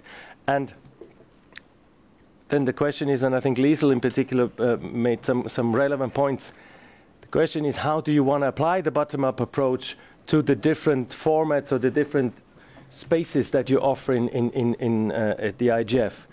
As Valentina has just said, there has been a curated approach always to the main sessions, where the MAG somehow has sorted this out and defined priorities, and then that has been completely separated from the workshops, where you received hundreds of proposals, and then you have a problem that you have too many parallel things, and also with regard to geographical balance and of course the needs are different in different countries of the world. But the idea would not be to have 15 workshops for Asia, 10 workshops for Europe, and 5 workshops for Latin America, because we have the Eurodig to discuss among ourselves, and you all have your regional IGFs. We want to have an exchange across the region, so the whole distribution of workshops or whatever, allocating it according to regions, is a little bit missing the point, because we want to get together and learn from each other, and learning normally ideally goes both ways, and so we need to find other criteria than just pure numbers or what we have that help us to actually get more to substantively qualitative workshops that still respect diversity and inclusivity, rather than what we've had so far on purely facts that if you put some names in from different continents, then you and from different stakeholders, then you look like fulfilling the criteria, but what you end up with 5 months later may be something quite different. So the question is, what do you want? And in the situation that we may not have, from a venue point of view or whatever, now may have room for 11 workshops at the same time, we may have to somehow find ways to condense things. And so to have the issues, to ask the community about the issues helps you to prioritize, gives you legitimation to say, so and so many feedback want to discuss this, so we may allocate some more time to that area to these issues than to others. But still, there are also some that want to discuss this, so we have to allocate also some space to these. So it actually gives you more legitimation to maybe deal with the workshops in a different way. Thank you. Thank you, Thomas. That was very helpful. Just quickly, we so sadly lost about 45 minutes that we so badly needed. My goal was to get through this section and come out with a plan for how we were going to progress through for filling the workshop space, if you will, before the lunch break. because of all the critical things we have to do afterwards. And all the critical things we have to do afterwards are almost impossible to do in any kind of timely manner if we take it to virtual meetings and mail. We need to find a way to wrap this discussion up in the next half hour, which doesn't necessarily mean we have to get to agreement, but if we have some open points or different versions of models, we need to task a few people to go away and in some very concrete way outline what this process would look like and what it would mean and pros and cons so that we can advance it very, very quickly. There's the option for some people to meet over lunch, I guess, and try and advance it that way. This is really unfortunate, and again, as always, we're trying to do an awful lot in just a few days here with no head start. So I say that just to ask everybody to kind of keep their comments really specific to what your recommendation is to move forward, or questions or clarifying questions if in fact you're unclear or not supportive, but we need to find a way to start moving forward to a point of agreement. Sandra, you have the floor. Hope you can be very helpful here with all your experience.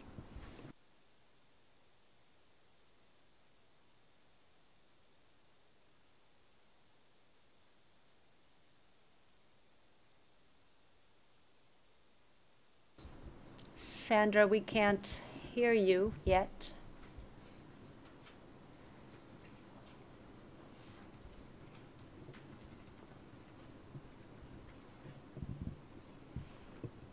Is it the audio? Is it just Sandra? Could we hear? Alejandra was next in the queue.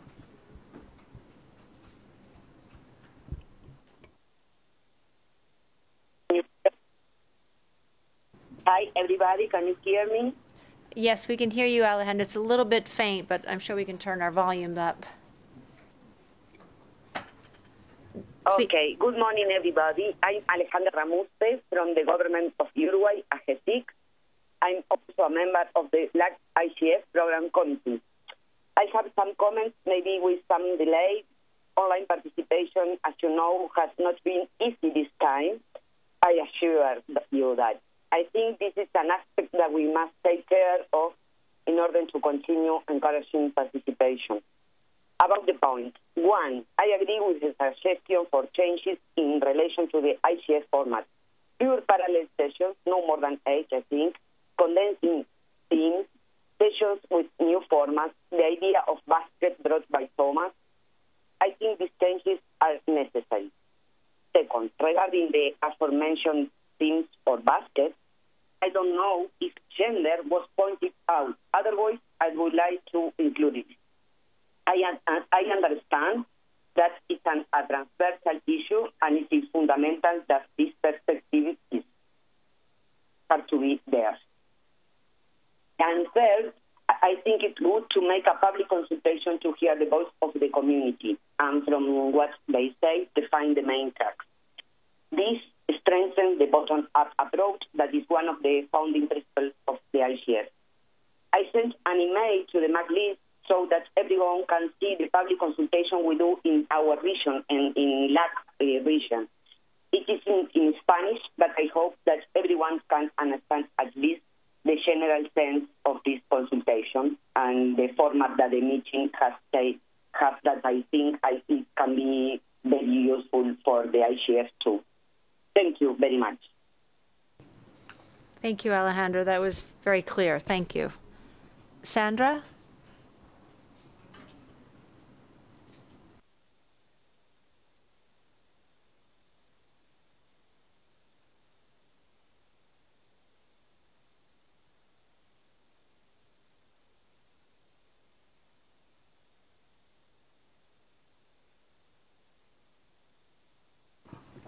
Sandra, do you want us to try and come back in a moment?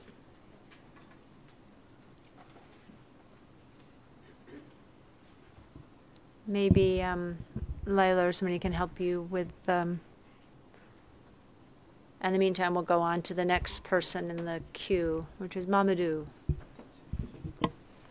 Thank you, Chair. Giving me the floor. Mamadou from Senegal.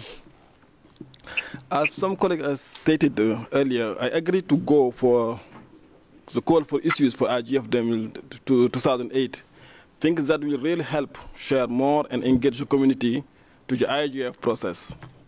I also appreciate the IGF learning best practices from Eurodig, CDIG, LAC, also Africa. But my concern I still have concern on how to reach a wide community to make issues proposal. As for that, I will come again and again to state we do need a call for issues version in other languages apart from English to reach more people. Also, trying to respond to Tao from China, his concern stressed the importance of the orientation session. I find very useful, which I find very useful for a new MAG. Perhaps the experience we have on this year will help enhance the scheduled new MAG members on new members' work design on the IGF. Thanks very much.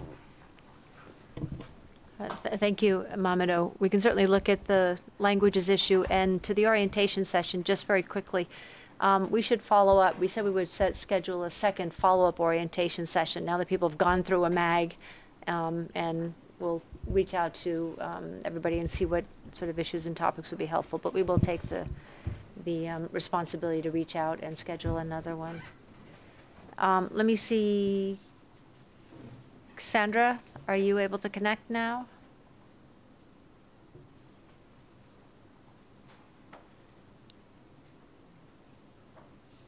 Hello, Madam Chair. Can you hear me now? Yes. Excellent. Thank you, Sandra. Oh, wonderful. Yes, thank you. I'm sure it's very frustrating. Thank you. I'm so sorry. The access code changed from the last call, so I was using the old one. I didn't realize that this has changed. Thank you so much, and sorry for that. On just one clarification, and Valentina and Thomas actually summarized it quite well already. I think with the word curated, we are on a totally wrong track of describing the process. It is really just another way of managing the ideas of the submitters and of the broader community without rejecting any of the proposals and without including and excluding any submitters. And basically the selection process the MAG is doing so far is a process of exclusion at some points, because you have to reject some workshop submitters and others are accepted. And this in the past created a lot of frustration on those who had not been accepted. And actually what we are trying to do with our merging and clustering process is to bring much more objectives into the process and not leave it to the subjective view of some member who are looking at it. And we are just bringing all those together who are thinking in the same direction anyway, but might be representatives of different stakeholder group. We think we really have been quite successful in the past to really bring together the business with the civil society, the governments, and the technical community. And here sometimes with the IGF it is the problem that those groups stay within their silos and only meet in the main sessions. But actually, if you take the word workshop really literally, we should come up with something else than a little plenary. And having such a broad multi-stakeholder and participative process in advance actually helps us much more to really gain some workshops instead of little plenaries, what is sometimes still the case. I stop here and thank very much for the opportunity to speak and for trying with me 3 times. Thank you. No, thank you, Sandra, and again, thank you to everybody that's participating online. Again, it's not easy. Kenta, you have the floor. Thank you, Chair. Appreciate it this time. Actually, I listened to the various discussions here, and I really got lost. But I'd like to, make a very concrete suggestion here. So first of all, coming back to the basic, the discussion of deciding about the theme and the sub-themes should be separated from the discussion of reducing the number of various sessions or structuring sessions. Open call for issues might be useful for deciding overall theme and sub-themes, because in any case, we have to decide them because they are some of the requirements for session proposals. And if we take this approach, we have to start as soon as possible. But at the same time, we should better start to call for workshop proposals as soon as possible at the same time, so that all stakeholders can have enough time to prepare. And it depends on us which session proposals should be selected and how many sessions should be selected. We have a session selection or evaluation process sometimes before the summer, because I experienced it in the previous year. Then, regarding the latter, the selection of various sessions, I think we can make necessary changes to a session proposal form to accommodate everyone's request, like tags. And we can take a bottom-up or curated approach, whatever expression is. I mean, based on the popularity or importance of some tags, we can decide what kind of main sessions should be organized. Taking into account that we have tons of things to do toward this year's IGF, we should take an efficient and effective approach. In this aspect, I think we are all on the same page. Thank you. Thank you, Kenta. Some useful comments. Timea? Thank you, Chair. Timea Shuto speaking for the record, with a very feeble voice still. I'm very sorry. I would like to emphasize just a few points made earlier by Jennifer, Paul, Ben, and Liesel, and Kenta just now, about preserving the bottom-up, inclusive nature of the IGF and of IGF planning, and being mindful of balance of different perspectives, be that regional or stakeholder priorities or anything else. I really wonder if approaches that work regionally or nationally are scalable for the global work. And as Valentina said, not to end up with 60 baskets and then ask the MAG to do a lot of extra work on the top of what we've already agreed to do. And I'm not sure all of us newcomers even know what we have signed up for and how much work we will have in the coming months. So keeping that in mind and keeping the task at hand and the time we have for them, I think our best way forward is to keep things simple. What the MAC can do is perhaps set a framework for the community to have the opportunity to discuss the issues that are important to them. And we have a well-working method in place for calling for workshops already with tags, as Kenta said, or even with an extra question of what's the issue of importance to you, that signal what the community wishes to talk about. And based on these, we can identify some priority baskets, and we can also cap the number of workshops we accept per basket. So we limit the huge number of sessions we all agree that are too hard to follow. And we can make sure that those workshops present the views from each stakeholder group, each region. And this means some workshops are accepted as they are, and some might be asked to merge to ensure higher quality.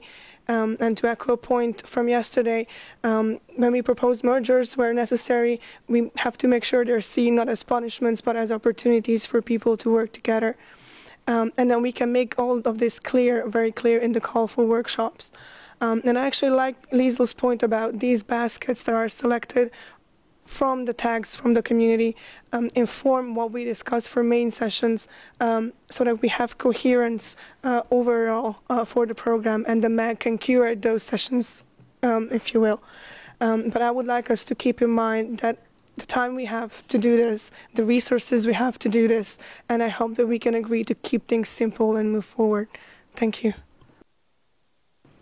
I think we're all very much in agreement with not losing bottom up and all the other really key community consultation principles. I don't think we're looking to add complexity either. I think at the same time we need to think about how we respond to so many of the things we've been hearing through the stock taking process, which actually has to do with the output and progressing issues. And so I think we're trying to balance a number of things, but there clearly are a whole bunch of core things that we just wouldn't give away, wouldn't lose. And honestly, I don't think in the proposals we've heard here that people are suggesting that we walk away from any of those. So I just want to kind of put people at ease that I don't think we're going to walk away from a lot of the really core principles. Next in the queue, I'd ask Marcus if he would speak to the BPFs, I think, unless you were coming in on something else. Marcus, yes, thank you. Yes, I was just going to say, if we have collecting issues, there's an awful lot of expertise in ongoing work. I'm speaking now with my hat on as co-facilitator of the BPF on cybersecurity, but also as co-facilitator of the dynamic coalitions. And there is an awful lot of substance in there, and they may have issues to signal to the MAG that may be worth taking up. And the same actually also applies to the NRIs. It will be interesting, and there we do have a very broad network where we can also reach into developing countries, hearing from them, as that is a concern, a valid concern expressed by some colleagues, that we may have to make sure that we also listen to developing countries. And with that network, we can plug into their concerns. If you allow me, I would put on my other hat as chair of the IGF Support Association for a brief commercial. We have this orientation session at the request of a MAG member at 2:15 in this room. That's about the IGF Support Association. Thank you. Thank you, Marcus. And a very good reminder with respect to, a lot of the information we already have available coming out of those practices, and certainly any kind of process, call, et cetera, should specifically solicit input from all of those other efforts. Raquel? Thank you very much, Lynn. Just before going, I have a very concrete suggestion on also on how to move us forward. But just in terms of the logistic problems, I would like to offer one of the video conferencing tools that we've been using, which is called the Zoom. It's really, we've been testing with the community with up to 200 people connecting, being stable, and having also the call-in options. And so if there is no opposition and the secretary is willing to try it, the offer stands. So it's not only pointing for the problems, but bringing some solutions.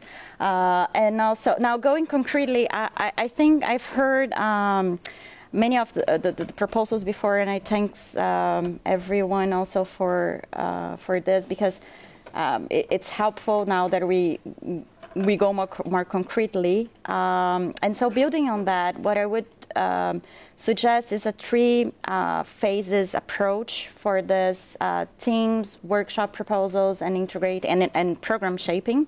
The first one would go into, by what we heard yesterday, I think we have already a good basis for the teams to at least identify some of the teams that is around, and put shortly a call for the community to evaluate if that's what they are really willing to discuss, or if they want to bring new topics on board.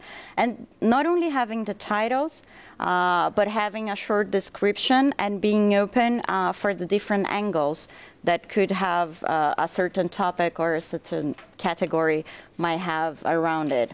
That could be done shortly, and I think all the stakeholders have also the compromise to bring to their own communities and spread as much as possible and get this feed.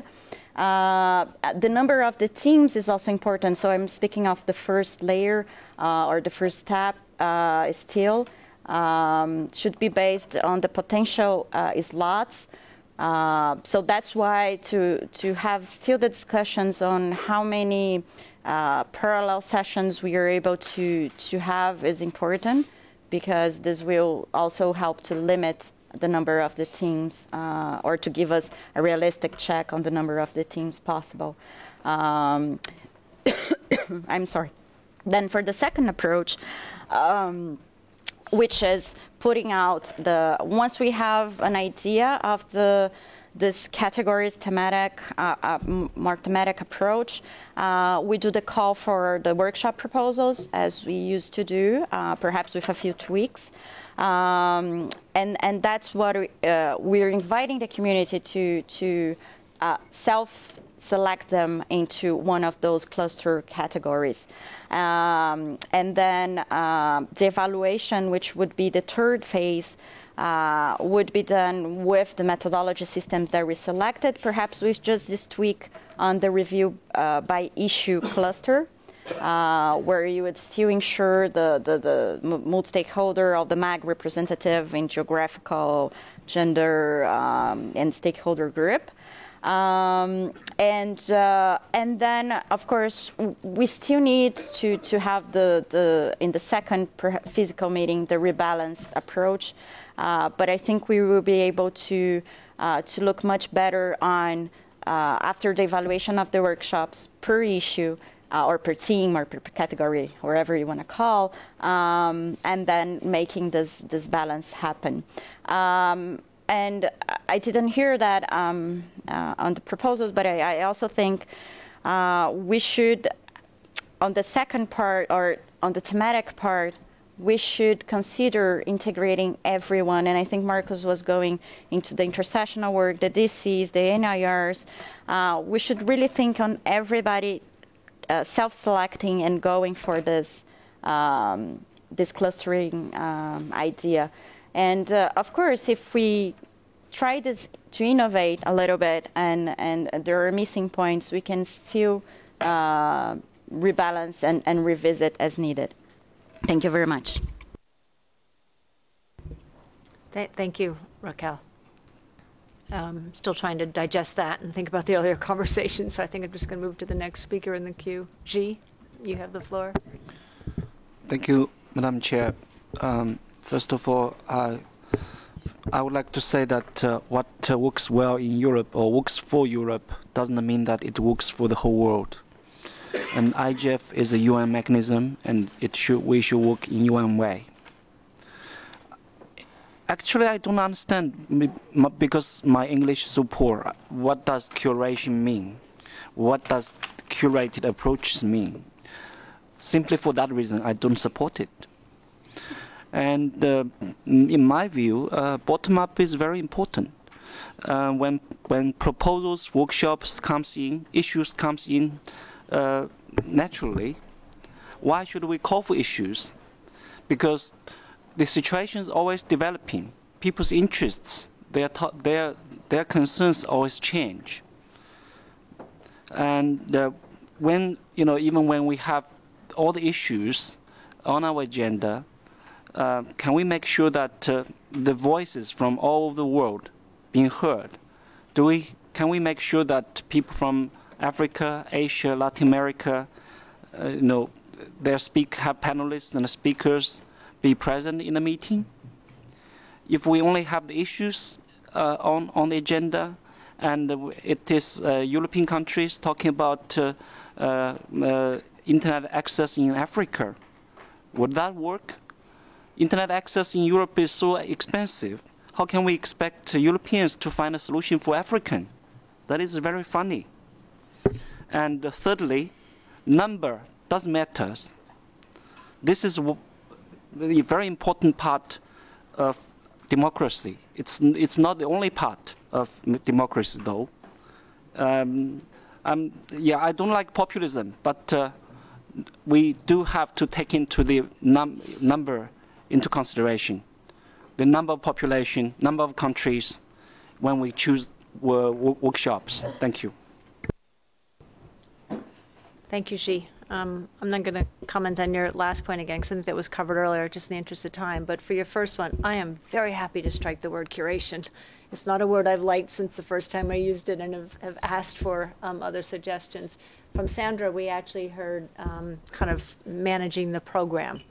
So if we can all continue to think about what this role would be, which I think simply has an active role, maybe a more active role, or maybe just an active role for more parts of the program than what the MAG has had in the past, is I think what we're all talking about when we talked about trying to streamline or thread or feed but very happy to strike the word curation, and we'll find some other words going forward. I'm going to close the queue after Liesl and Wisdom here, and then see if we can figure out where we're going forward from here in order to bring something back immediately after lunch. But the focus after lunch has to be on some of the other really critical areas we need to at least kick off and then determine a path forward. Liesl, you have the floor.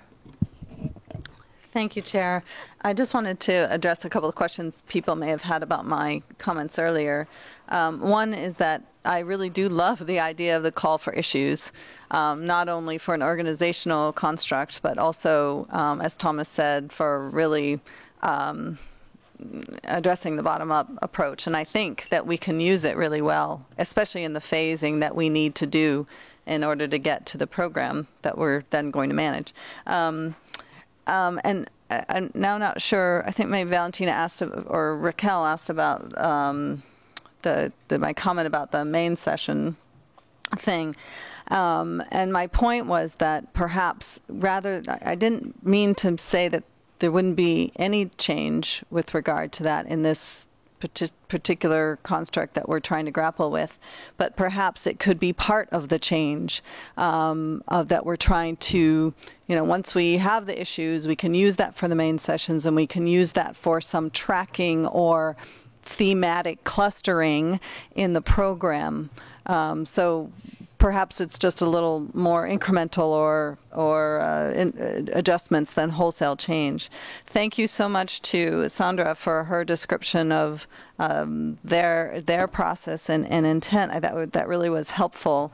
But the only thing I would say is that that as we're dealing with the program for the IGF, the global IGF, the workshop proposal process, unless we're going to scrap it all together, which I don't think anybody is proposing, then we need to put that into the process. And I think I called it a hybrid of change, perhaps, or a hybrid adjustments for this program management process that we're, I think, trying to get our hands around. And I really liked the phasing approach that Raquel took, because it went right to my mechanic's heart of how we get this done. So I think it wasn't far from what I was thinking when I was talking about the process of what we need to do. And so I really like that kind of phasing and making sure that the process feeds what we're trying to get to for us as well. Sorry it wasn't as short as you might have liked. No, it was fine. And we're not necessarily looking for brevity, really looking for clarity and things that help move us forward. So that was excellent. Thank you. Next in the queue is Wisdom. Thank you, Madam Chair, for giving me the floor. I have some few notes here. Unemployment is a very serious challenge facing states of any nation, most especially in the developing country, as it has the ability to promote crime, poverty, and social unrest. The goal of every responsible state is to address and cut down the rate of unemployment. That will intend to reduce crime, cyber attack, and all that. Before the advent of internet, most unemployment people are constrained to few jobs. Opportunities like white-collar job, agriculture, and other semi-skilled jobs. Most graduates roam around the streets, most especially in Africa, for job. Many years without success. The arrival of internet created a lot of new jobs, opportunities for young people all over the world. Most young people who are internet compliant have no need to wait for states or other entrepreneurs for job creation, as there are several job opportunities on the internet. Internet again has created job opportunities like blogging, cryptocurrency mining, cryptocurrency trading, software engineering, Apple developing, web developing, and social media management, among others. The role of internet in job creation cannot be overemphasized, given the fact that it has played a significant role in reducing the rate of unemployment in Africa and the global at large. And I think all will agree with me on this. Again and again, the internet accounts for a significant and growing portion of global GDP. Internet-related consumptions and expenditure, if measured as a sector, is now bigger than agriculture or energy. So the internet is a vast mosaic of economic activities ranging from millions of daily online transactions and communications to smartphones, download of TV shows, etc., etc. But little is known about the web in its entirety. Contributes to global growth, productivity, and unemployment. There is a research, the latest McKinsey research stated on average, the internet contributes 3.4% to GDP in 13 countries that it's conducted a research on, and these countries were on the G8 summit. The countries that took part in the G8 summit, and most of the economic values created by the internet falls outside of the technology sector, with 75% of the benefit captured by companies in more traditional industries. The internet is also a catalyst for a job creation. Another survey among 4,800 small and medium-sized enterprises surveyed by McKinsey Institute stated that the internet created again 2.6 jobs for each lost to technology-related efficiency. We are also talking about connecting the next billion. And where does the next billion come from? I think it comes from Africa. The developed countries have developed, and they are still developing and all that. But where do we stand as a developing country? So I think this year's IGF should be tailored towards the developing countries. And when you go to the developing countries, you see most of the developed countries in there doing jobs and then gaining money and then transporting the money back to their countries. So I'll be happy if we can channel some of our efforts towards the developing countries.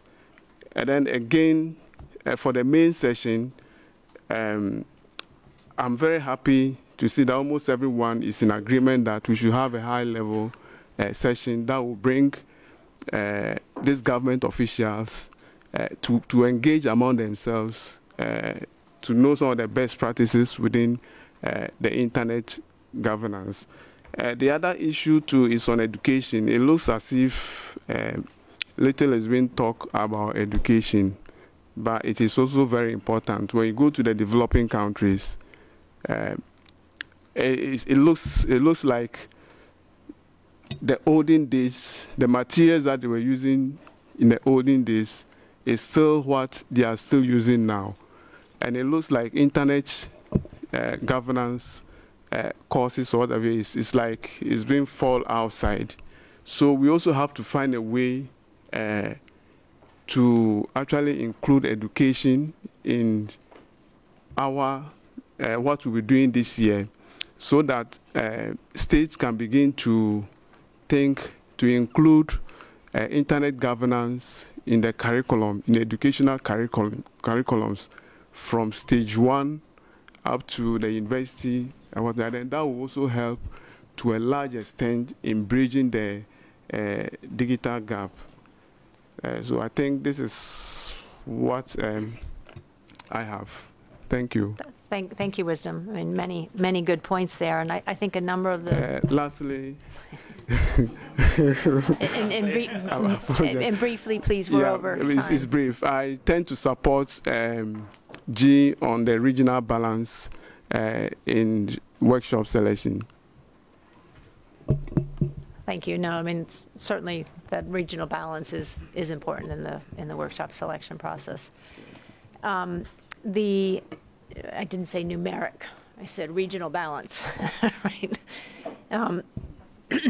As I was saying, a lot of the points you brought up were, obviously your comments are very important and matter to a lot of people here. And I think a lot of the topics were caught in kind of the basket of issues we caught yesterday. If not, and if they don't come through the call for issues, we should certainly make sure they're caught in there. I think what I would propose at this time, because we're over time, and I know people have I'll come to you in a moment, Mary. I didn't see your name up there before. Have lunch appointments is to ask for a small group of people. I think those that have been kind of maybe the most active or most proponent here in describing this, maybe to build on, and possibly we start with Raquel's last thing, to build on that and talk a little bit about what that would look like, so we just don't capture the current state and we don't lose the state that we've actually captured here. There's lots of points of agreement that we've captured, or principles that we're trying to operate to, such as less tracks and less repetitive sessions, and see if we can capture that to bring back today. But I would probably move to I'll confer with the secretary here, but probably move to some of the other items that we just have to make some progress on, even if it's only to open them up and figure out where and how they get dealt with in our process going forward. So if people are okay with that, Raquel's saying she would support. Anybody else, I mean, it's an open, we'll just meet here in the room quickly somewhere, recognizing that Marcus has it from 2:15 on, so, and I have another meeting at 1:45, so I'll be leaving by then. I'll take Mary's comment and then we'll break for lunch. Mary? Thank you for giving me the opportunity. I think my hand is down. The richness of giving back time. Is that okay as an approach? If a few of us just get together and try and kind of capture where we think we are and what that process might look like going forward? I see heads nodding in the room, and hopefully can't have those +1s in the chat room or to that or not. But we will get back at 3 o'clock with the same system we're using here. I mean, whether or not we move to something in the future is future, but I'm not wanting to change kind of the variables just now, which feels like a fairly precious or sensitive system. So thank you very much. Thank you for staying over time too.